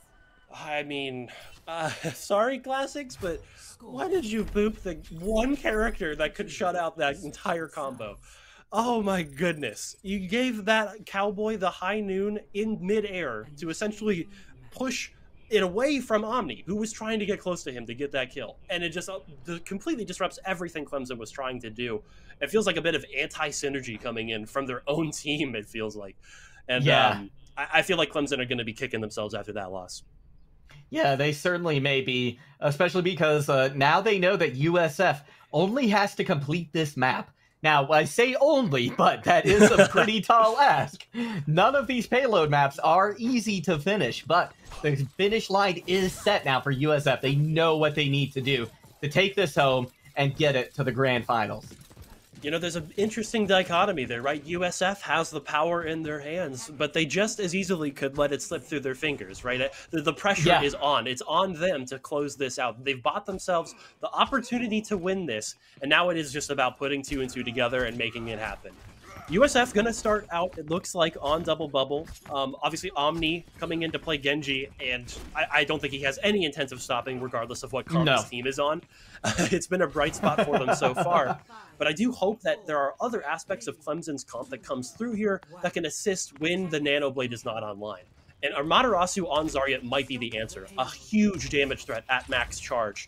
But Clemson needs to get off on a good foot early in order to, secure that charge and maintain it through multiple fights. Yeah, you're absolutely right. And if Ominous Spy can get their charge up a little bit earlier off of, this Winston dive right here, for example, then it's going to be really hard for USF to get anything done. But they're already down Saki. Ominous Spy, though, huge nade comes in. Ominous Spy taking advantage of it, as does Commander Huey. And USF is on a tear through this first point of Route 66. And they're not stopping. They're trying to walk it into the second point, it feels like. Eventually, they're going to have to give up some control here. But great opening fight. Huge nade from a big dinosaur. Easy to see why he's coming in to play these two heroes, Baptiste and Ana. He's already making an impact on the first fight. Yeah, he certainly is. Again? Dirk the Turk already almost has this Primal Rage online. Gigantic anti-nade again. Here it comes, the Primal. Oh, no, it gets taken out. Does it matter? What is there on the Cowboy? You're right, it doesn't matter, though, because the first point is captured in just as good of a time as we saw from Clemson. If not better. I mean, there wasn't even a moment where Clemson touched, right? Like, they lost that initial fight off the nade. They have to come walking back through a tight choke as 6. Another nade comes through, and they're just shut out once more. Camo Killer 99 might have something to say about it, though. He's like, I'm trying to not get on a diff here, guys. I'll drop this nano, maybe get my own nade. I think this really is a battle of the supports in this next fight. Yeah, it certainly, and it has been for a lot of this game as well. Here comes the nano onto Omni once again. No, sorry, onto someone else, it appears. The Shatter comes in from Saint, catches out a couple of members of USF, and they are going to fall under the pressure of Omni and Camo Killer and the rest of Clemson. Your initial read was right. They dropped that nano onto Omni, but he just chose not to pull out the blade, trying to maintain it and maybe not rely so heavily on that ult combo. And I think it paid off. Saint layers in that Earth Shatter where, into what USF is running, it might not typically get as much value as you just saw it get. And hopefully it doesn't, because USF needs to find a way to deal with the main threat of Omni when he comes out with this Dragon Blade. Ominous Spy does have the grab, so he could use that to solo. Here it comes, though. Oh, yeah, let's see if it's going to find value. He's looking somewhere in the high ground. The grab is just... Yeah, I think the grab got deflected by Omni over into just the right side of the map at the moment. Luck coming in with the Deadeye as well, and despite that anti-nade that came out onto so many members of Clemson, they cleaned up and hold. You know that meme where it's like my team's Genji versus the enemy team's Genji? Omni is the enemy team's Genji. He goes for the dry blade, reflects the only way that USF could have won that fight, and it just doesn't even look like he cares. He just goes right back into murdering people. Like, this guy's crazy on Genji. Very easy to see why he's coming into play for this map in particular. Now in this next fight, USF has to come up with a good way to push him away. They've got the rally, they've got the copy. How do they use them? Ooh, they're going to copy the Diva to start things out. That's going to deal a lot more damage into the shield up Saints. Going to make it very difficult for Clemson to try and hold any kind of a front line right now, especially with a self-destruct coming in and a rally too. Self-destruct coming in from Amaterasu as well, and it does find a big dinosaur hiding behind the cart. So unfortunately, actually, this fight looks like it could go either way at this moment, but USF coming up a little bit ahead at the moment. Hack comes out onto Omni, and this may signal the end of this hold on second point for Clemson. Ominous Spy is such a bodyguard on this right side of the re-entrance. The nano comes out into Omni, but he doesn't have the blade yet. He has to find a good dash target to build it up, but the EMP comes in. There's nothing USF needs to do left. They just gotta close up these last kills.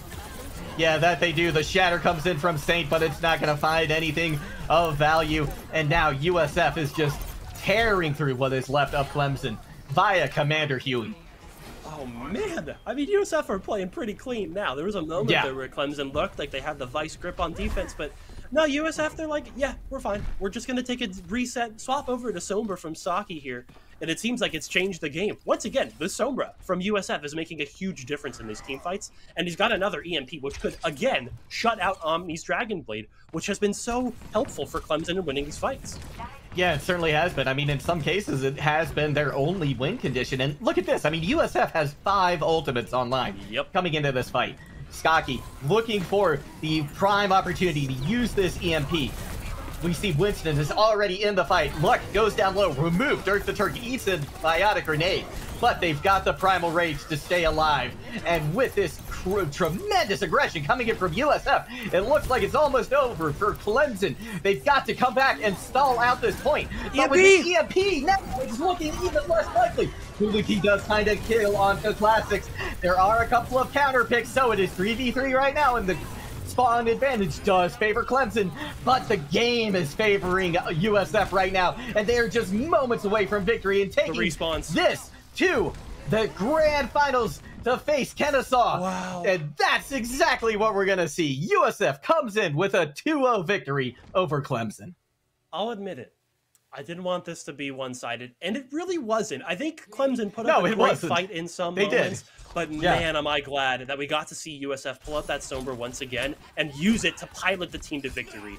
Obviously, Omni popped off on Genji when he had the opportunity to, but once USF makes that Sombra swap, what do you do as Genji? You have no way of disrupting individual hacks. The EMP is always going to try to disrupt your ult combos. Just such a forward-thinking heads-up swap from USF to close it out, and they absolutely deserve to make it to finals. Yeah, and you know what? Adaptation, once again, we saw it come into play, right?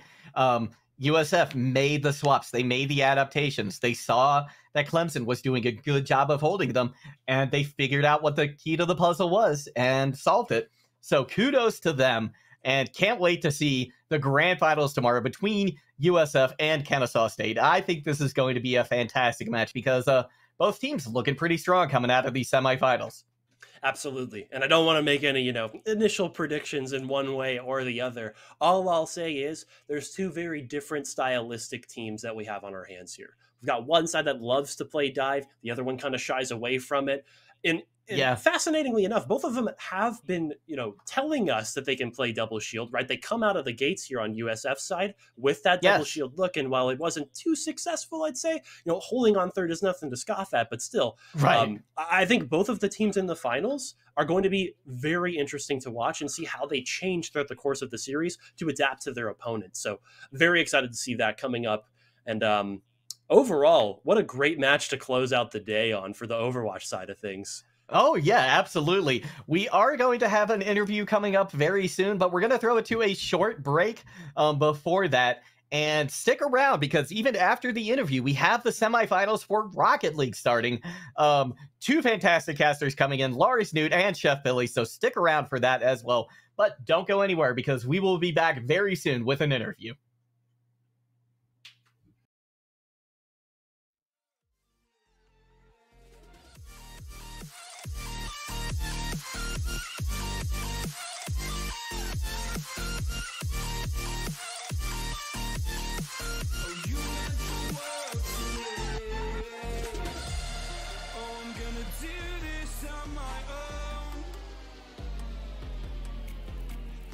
No point in blaming you, you did not know. Oh, I thought you were the one for me. That's why I give you everything. Held you close by the stormy seas. Oh, you meant the world to me.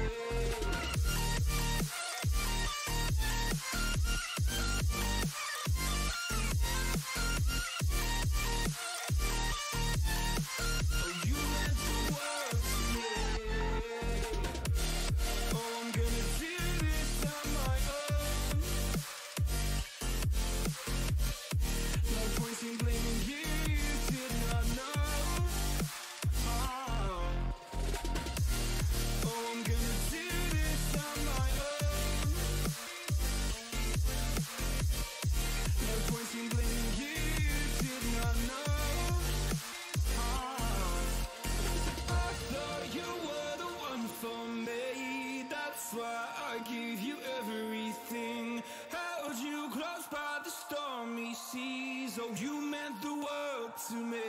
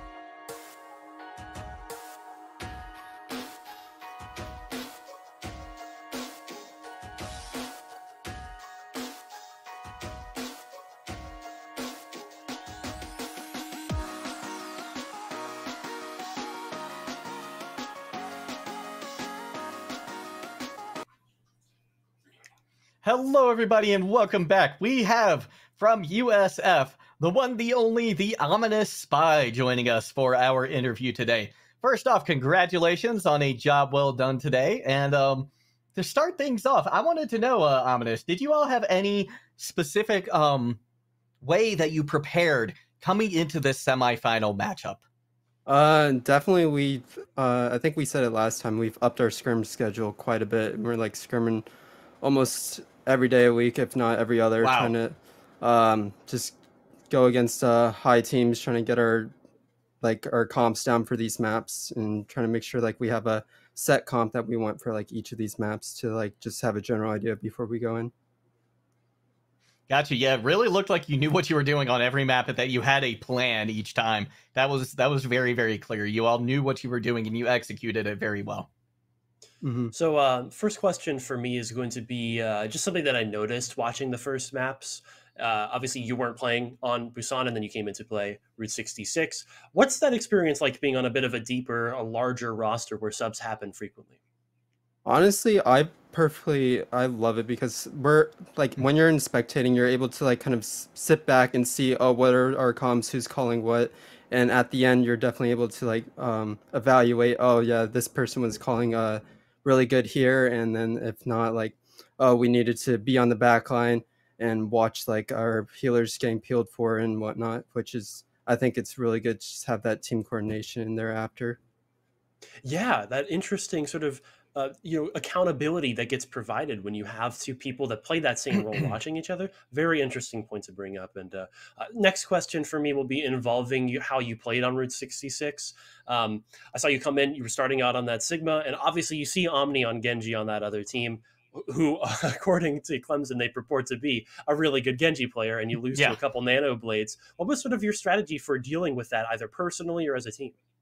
We were definitely ult tracking like the Nano Blades because that's obviously like one of the most like deadly combos in the game. So we would either like know we had a rally coming up or like Sig Flux and like try to coordinate, oh, we only use like this one ult for this, or like so we don't overcommit to the rally. I know like on the very last fight, like we didn't have anything for it and we were kind of like nervous, but I was able to get like that one rock off on them, and we had our Kree in the back with the High Noon ready for it.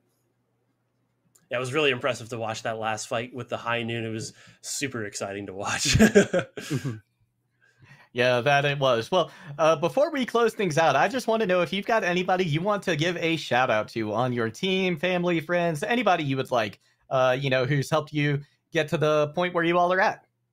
Honestly, like I can't pick just one person on my team. Like they're all like just so helpful, like in just trying to narrow down our strategy and like just calming and like, just all around just helping each other, like learns from that. If that be like our other tanks, like trying to teach each other like how to play like another tank, or like our other supports trying to teach others to learn the certain support. And it's like the whole team's just honestly been so helpful with just learning these strategies before we go into games. That's fantastic. And it's great to hear that it's always a team effort. I mean, that's the name of the game in Overwatch, right? The more solid and well that your team works together, the better you're all going to perform. So thank you so much for coming in for an interview with us, Ominous Spy. Really appreciate it. Congratulations again, and good luck to you tomorrow when you face off against Kennesaw State in the finals. Thank you. Thank you for having me. You are welcome. And that's going to do it from us here in the casting booth tonight. We are going to be handing the reins off to Loris Newt and Shelf Billy for Rocket League. So be sure to tune in for that. We've got the semifinal matches coming up and possibly the finals as well. Remains to be seen if there's going to be enough time for all of it. But before we go, any final words from you, Amenthus? Nothing except many thanks, not only to you for pulling me back in to do this event with you, but just everybody at CENC Southeast, obviously US Army Esports for putting on this event and sponsoring it. Just such a pleasure to come back in and cast for a really talented group of collegiate players, and just being involved in the collegiate scene as a whole, I think is really important to keeping Overwatch alive going into Overwatch 2. So shout out to everybody. Thank you so much for letting us come in and do this cast, and I really appreciate it. All right, that's going to do it from us. Thank you all so much for tuning in, and be sure to stay tuned for the Rocket League that's coming up next. But from us here in the booth, GG's, and see you next time. GG's.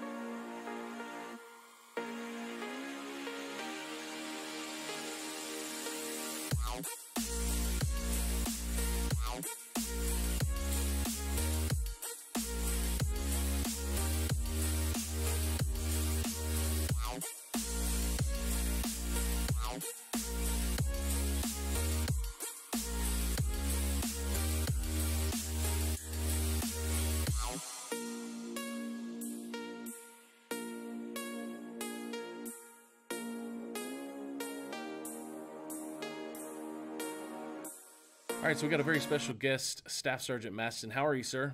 I'm good, sir. How you doing today? I'm wonderful. So tell us a little about yourself and what you do now in the Army. So right now, Staff Sergeant Maston, like you said, I'm currently 29 years old. I recruit out here in Tampa. I'm a part of the virtual recruiting team, and basically what we do here is we pretty much help the recruiters around Florida, wherever it may be, do social media prospecting, do Instagram, Facebook, Snapchat, Google, you name it. If it's social media, we're a part of it. So that's kind of what I do right now. I've been in the Army for 11 years. I love it. My primary job, aside from recruiting, is a photographer / videographer. So many people don't even know that the Army has that to offer. So that is my actual job in the Army. I take pictures and videos for a living. So yeah, that's pretty much my short little story. Well, that's really cool because I know a lot of these gamers and these students, these college students who are watching right now, a lot of them will make their own videos for their own brand content or whatever to be recruited in college space or professional. It's interesting you talk about Tampa because Tampa, that's a really hot spot for gaming, and there is a lot of events happening out there in Tampa that are recruitable. So options for students to come and see from what you guys have going on. And do you have like trucks or climbing walls that you take out to events ever? Oh, yes, sir. So we do have the gaming trucks available. We use those every now and then. At the virtual recruiting area, we don't use them as much as they would at the recruiting level. We kind of facilitate actually getting the gaming trucks to the recruiters so that they can use it, and we kind of do everything on the back end. So let's say a recruiter would play a game with somebody, then we kind of take that footage and we use it to, blast it over social media and things like that. Just try to get everybody aware of what's going on in the Army. Now, do you think that you said in a pre-interview you talked a little about you played a little Call of Duty back in the day? Do you think something like video games is beneficial for hand-eye coordination or dexterity for those joining the military in different career fields? That's actually a very good question. When it comes to hand and eye coordination, I do believe video games do help a lot in that area because you get a kind of sense of what to kind of expect. I don't want to say the Army, obviously it's not a video game. There's going to be some realistic aspects you're going to get when you're in the Army that you can't get from a video game. But as far as like movements and things like that, especially when you're playing like shooting games and things like that, those can have a very big impact on the things that you could see once you get in the Army. Because I know even they got the new, Call of Duty Modern Warfare. They got the guys come in, they do airborne jumps into the battlefield, things like that. Those are things that you could actually do in the Army. I'm airborne myself, so I've had the luxury of jumping out of a plane over 60 times. So yes, those things that you see in the video games, you could actually do them a large part in the Army. So I do believe, yes, it actually works wonders with hand-eye coordination and a bunch of different realistic aspects. Wow, jumping out of a plane 60 times. That's amazing. So let's use that. Jumping into the Army. I mean, what did it take for you to make that commitment at a younger age? So for me, sir, coming to the Army, I decided at the last minute. I was 18 years old. I was about to graduate from high school in Tennessee, and I really didn't know what I wanted to do. So, and I know that I wanted to start making money. And I know at the time, I didn't want to necessarily go to college because you go to college, then you have to worry about paying for it, then you have to worry about a plethora of other things. And I just didn't want that. I didn't want to put that on my family. So at the last minute, I believe 3 weeks before I was going to graduate, my recruiter walked in. I talked to him. I said, "Hey, man, I'm finally interested. I've been seeing you around the school for months. I think I want to kind of talk to you, So I sat down and talked to him. I believe within like 2 weeks later, I was in the Army. So it kind of happened fast for me. And ever since then, I wouldn't trade it for the world. So, yeah. So you're in the airborne and you're doing video and photography. What other careers and other types of deployments are there for the Army that you usually talk to students in the high school and college space about the Army? I mean, as far as deployments, that's all depending on where you're assigned and where you're located. It just depends. I mean, for me personally, I've deployed to Afghanistan. I've also had missions to Bahrain and Kuwait as well. Those are combat support operations, but they're not necessarily frontline, on your job. So it just depends on the unit. Not everybody's going to have the same experience as far as deployments, especially with the drawdown. So, but I can say if you're interested, or if you've ever thought about, partaking in defense of this nation and wanted to go overseas to serve a greater good, I would definitely recommend the Army by far. And then what careers then would you, what would you tell students that there are options are available for, whether they're staying in the States or being deployed? So as far as careers, I mean, pretty much every career that I know of in the military would provide you an opportunity to deploy. Now, certain career fields obviously are more susceptible to deploying. For instance, my job, we document the battlefield. So taking pictures, documenting the battlefield, there's only so much you can do at home. So if you're interested in like visual, graphic design, photography, videography, that's an avenue, as well as infantrymen. Obviously, infantrymen, they do their job a lot overseas as well. So every job in the Army has the ability to deploy. It just kind of depends on that person, what they want to do, how willing are they to deploy. Because like I said, if you pick a combat arms job, your likelihood of deploying increases versus, per se, a support MOS or a job, and that likelihood goes down. So did you have a knack for audio, video, or photography and videography in high school, or is it something you learned or just honed in better through the Army? No, sir. So before I joined the Army, I knew nothing about photography. So it was all new to me. When I went to my recruiter, I took my ASVAB, the test we take. I scored pretty good on the ASVAB, and my recruiter was like, "Hey, this job popped up," and it was for photography. And at the time, I said, "The Army has photographers like that? How? They don't." But then I started thinking about it. I'm like, okay, there are images and videos and stuff from all these different operations. It made sense to me. So once I found out that it was an option, that's when I kind of started to look more into the photography and videography. And then once photography, it just opened my eyes up to a lot of things. I think that in life in general, you just kind of get fixated on what is in front of you. And photography has allowed me to view the world through the lens of photography, as well as broaden my horizon as far as what I think and what I see, because the image can tell, it can tell 1,000 stories with one photo. So that it kind of opened my eyes up, as well as with the traveling opportunities. I've been to so many different countries. So it just made me a better overall person. That's great. So Staff Sergeant Maston, tell me lastly, anything you'd want to tell the students out here that are watching live on the stream right now, or that may watch this in the future? If you've ever thought about joining the Army, or not thought about joining the Army, I would definitely at least take a look into it, because you don't know unless you try it. At least take the practice test, at least see which jobs are available to you, because you never know what stands out to you that you may have never heard about. Like I said, I joined the Army, I'm a photographer. I didn't know photography existed. There's over 150 different jobs in the Army. So one may stand out to you that you like. You never know. If you would have asked me when I was a junior, freshman in high school, or even, the first part of my senior year, would I have been in the Army for 11 years? I probably would have told you no. But look at me now, 11 years in the Army, plan on doing the whole 20. So, hey, sky's the limit. Well, Staff Sergeant Maston, thank you so much for being here today. Thank you so much for your time, and thank you for your service. Thank you, sir. You have a good one.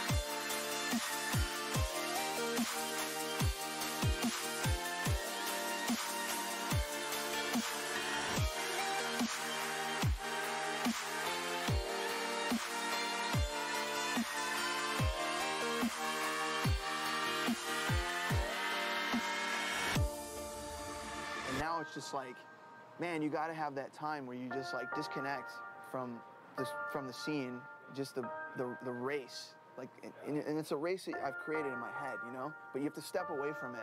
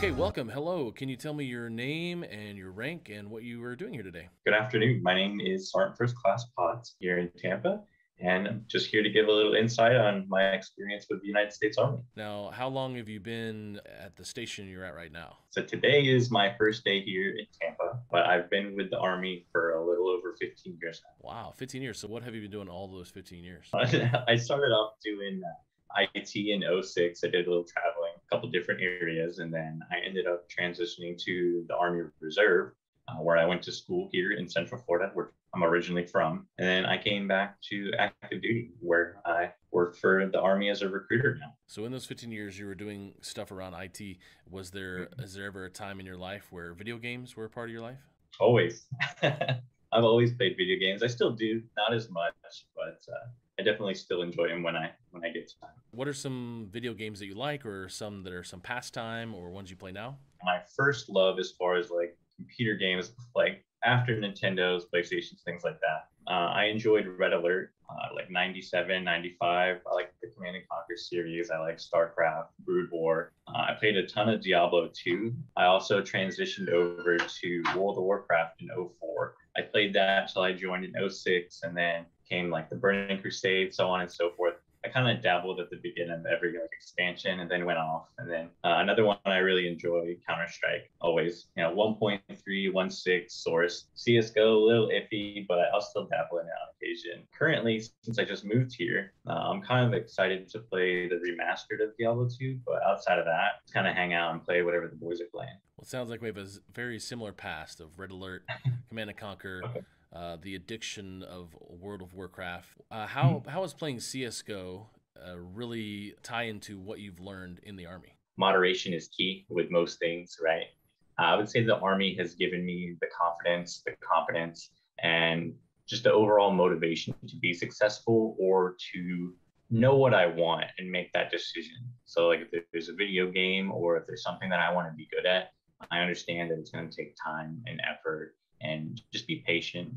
Don't blow it out of control or nerd rage on anything crazy. Just take things into perspective, and it's vice versa. And moderation is key. And I get that from video games and from the Army. What are some incentives that you were able to participate in and also tell these recruitable young men and women of now? It really depends on what you're looking for. It's kind of, you don't want to give a blanket answer as far as like tuition assistance or college. Look at different programs. If you're a med student, if you want to be an orthopedic surgeon, if you want to be a veterinarian, if you're looking for higher educations and means to supplement the cost, the Army is a legit way to do that. If you're looking for excitement, or you're looking for something out of the norm, or you just want to break up the monotony of whatever you're doing, you can do that too. You can do part-time. You can use it as another retirement, TSPs, Roth IRAs, things like that. Like kind of diversify your portfolio and know what you're looking for. Do the research. The Army's there. You just got to come talk to somebody, have that conversation. Keep talking to more people. One person's not always going to have all the answers that you're looking for. What are some things that you've learned that you want to pass on, and hopefully they will learn as well? The biggest thing for me that I've learned is just being able to listen to people and put yourself in like a different perspective and take what you can from those around you. And the Army, being as diverse as it is a melting pot with all types of culturals, and us moving frequently and things like that. And when I say frequently, it's every couple of years or so, but you get to engage and interact with a multitude of people, as well as like foreign nations. If you're doing some sort of like joint operation or just training, just having fun talking to people. And I think that's the biggest thing for me, is just being able to communicate. You can guide and mentor, but ultimately it's that individual's decision, right? You get skills in the sense to provide purpose, motivation, and direction, but ultimately you're influencing that, right? So you need to have their best interest in mind and have that knowledge of what they're seeking, because they're going to tell you, and you're ultimately helping them to get to that goal. That's really what I take from it, right? You don't make decisions for people, you influence it. So what has joining the Army all these years ago, what has it afforded you in your everyday life outside of the Army? Well, I just purchased my first home, so that's a big plus. I'm pretty excited about that. It's given me the opportunity to engage with those people, as well as travel the world. I've been to quite a few countries, not going to name them all. I like to snowboard. I like to video game. It's paid for new computers. It's paid for new vehicles. It's just given me the opportunity and the exposure to do well for myself in my eyes. You know, you define what your own success is, and it's given me that opportunity to where I'm happy with my position in life. Well, awesome. Is there anything else you would like to tell any of the students or the players watching on this live stream that's happening, or anyone that could be watching this in the future? I would say best of luck to everybody. And if you guys ever have any questions, feel free to reach out to us. We're always here. Well, thank you so much for your time. I really appreciate you and appreciate your service. Thank you so much. No worries. Thank you for the opportunity, sir. Have a great day.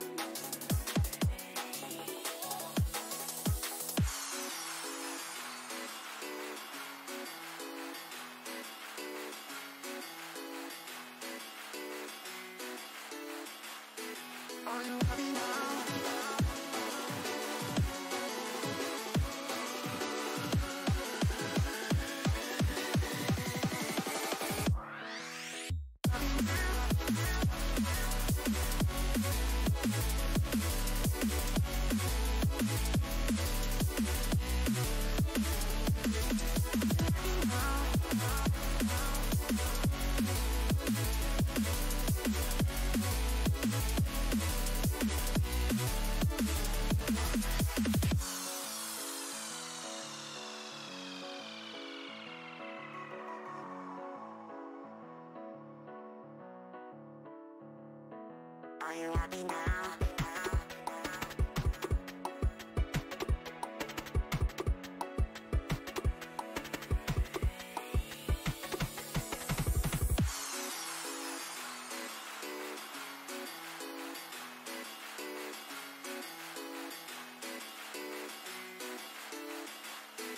Are you happy now?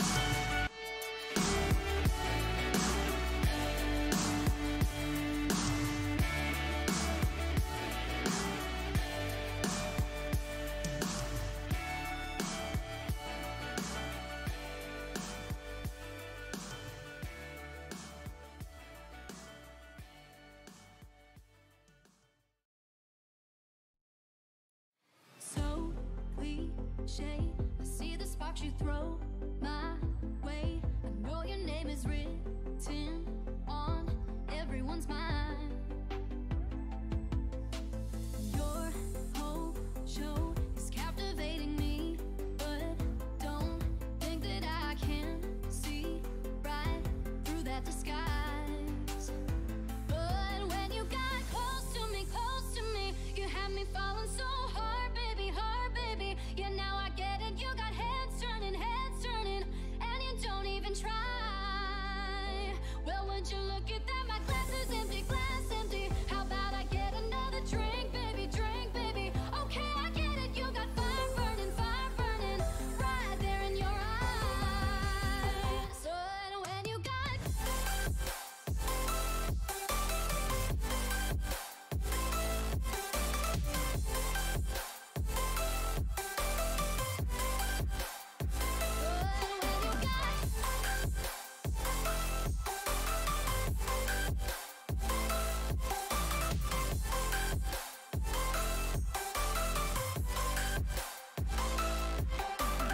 this whole thing, I like the way you look at me. How about we just go with the flow? Now you know I feel it too. But I don't think this could be something that becomes a thing. Maybe just for tonight, then I'll be over you. But when you got close to me, you had me falling so hard, baby, yeah, now I get it. You got heads turning, and you don't even try. Well, would you look at that? My glass is empty, How about I get another drink, baby, Okay, I get it. You got fire burning, right there in your eyes. Oh yeah.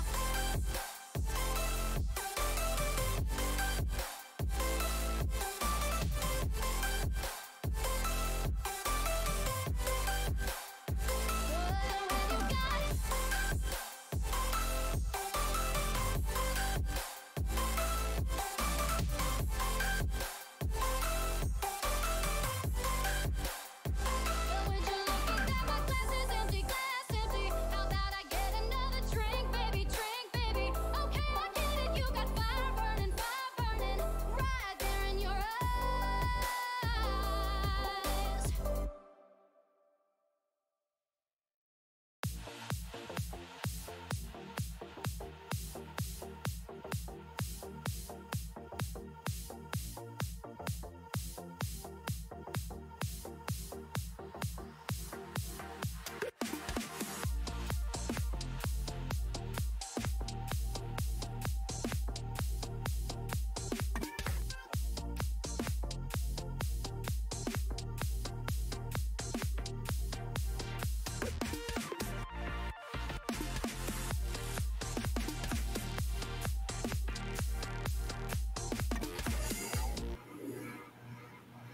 Good evening, ladies and gentlemen. Welcome back to CENC. We had a lot of fun with Overwatch, but now we're moving on to Rocket League. I'm Lars Newt. Joining me here in the casting booth is Billy for our first matchup of the evening, semifinals in our Southeast Invitational Virtual LAN qualifier. UCF Knights versus Clemson Purple. And Chef Billy, you know how we got to start all casts every single time. Thoughts, questions, concerns, comments, hopes, and/or dreams. Whew, concerns right now for Clemson Purple. Holding midfield. In their qualifier or in their quarterfinal, they won 3-1 over College of Charleston.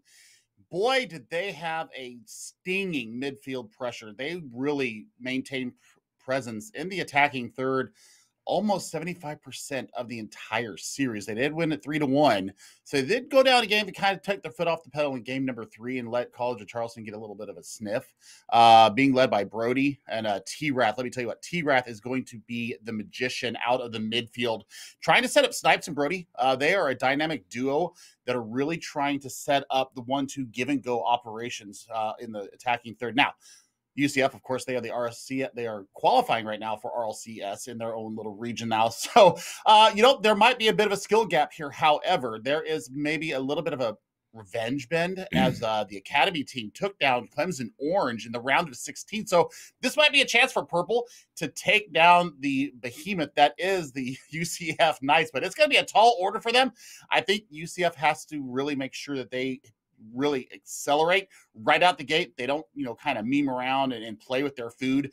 Get out there, go for the stranglehold, get their offensive rotations going, and be solid on the back line.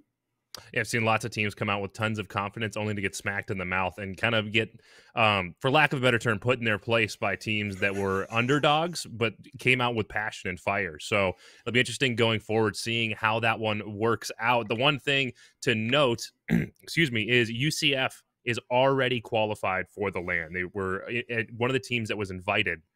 So they don't have to win this invitational to get their way into the LAN. This is more just for the money at this point. So it'd be really nice to see Clemson Purple, who has not been invited, who has to actually qualify through these tournaments, find a way to take down this UCF team, get into that qualifier, get into the money and qualify for this LAN tournament. It'd be great to see them kind of work their way through this process. But the only way to find out how is to get on the pitch. We got the teams in the lobby. We're ready to rock and roll here. Put 5 minutes on the clock and watch them duke it out. Yeah, and I mean, what I'm looking for right now, Clemson Purple, they had the holding midfield. They were able to really stymie any kind of pressure coming out of the defensive third. So what I want to see is, can they continue this against a upper echelon team, as in the UCF Knights? So we'll see if they can slow down. I mean, especially Asfra. Asfra is an all-field player, all over the pitch. So we'll see them. We'll see them going up aerials all the time. And they had aerial dominance in their 3-0 win over Kennesaw in the quarterfinals. So we'll see what they bring out the gate. Snipes in a blue decal on the orange team. Not making it easy for us over here. UCF Knights represented by Bolby, Asfira, and Santi. Santi? Correct me, whatever that is, before I embarrass myself too much. Clemson Purple, T-Rat, Snipes, and Brody. Bolby, pressure at midfield. Santi following through, looking for that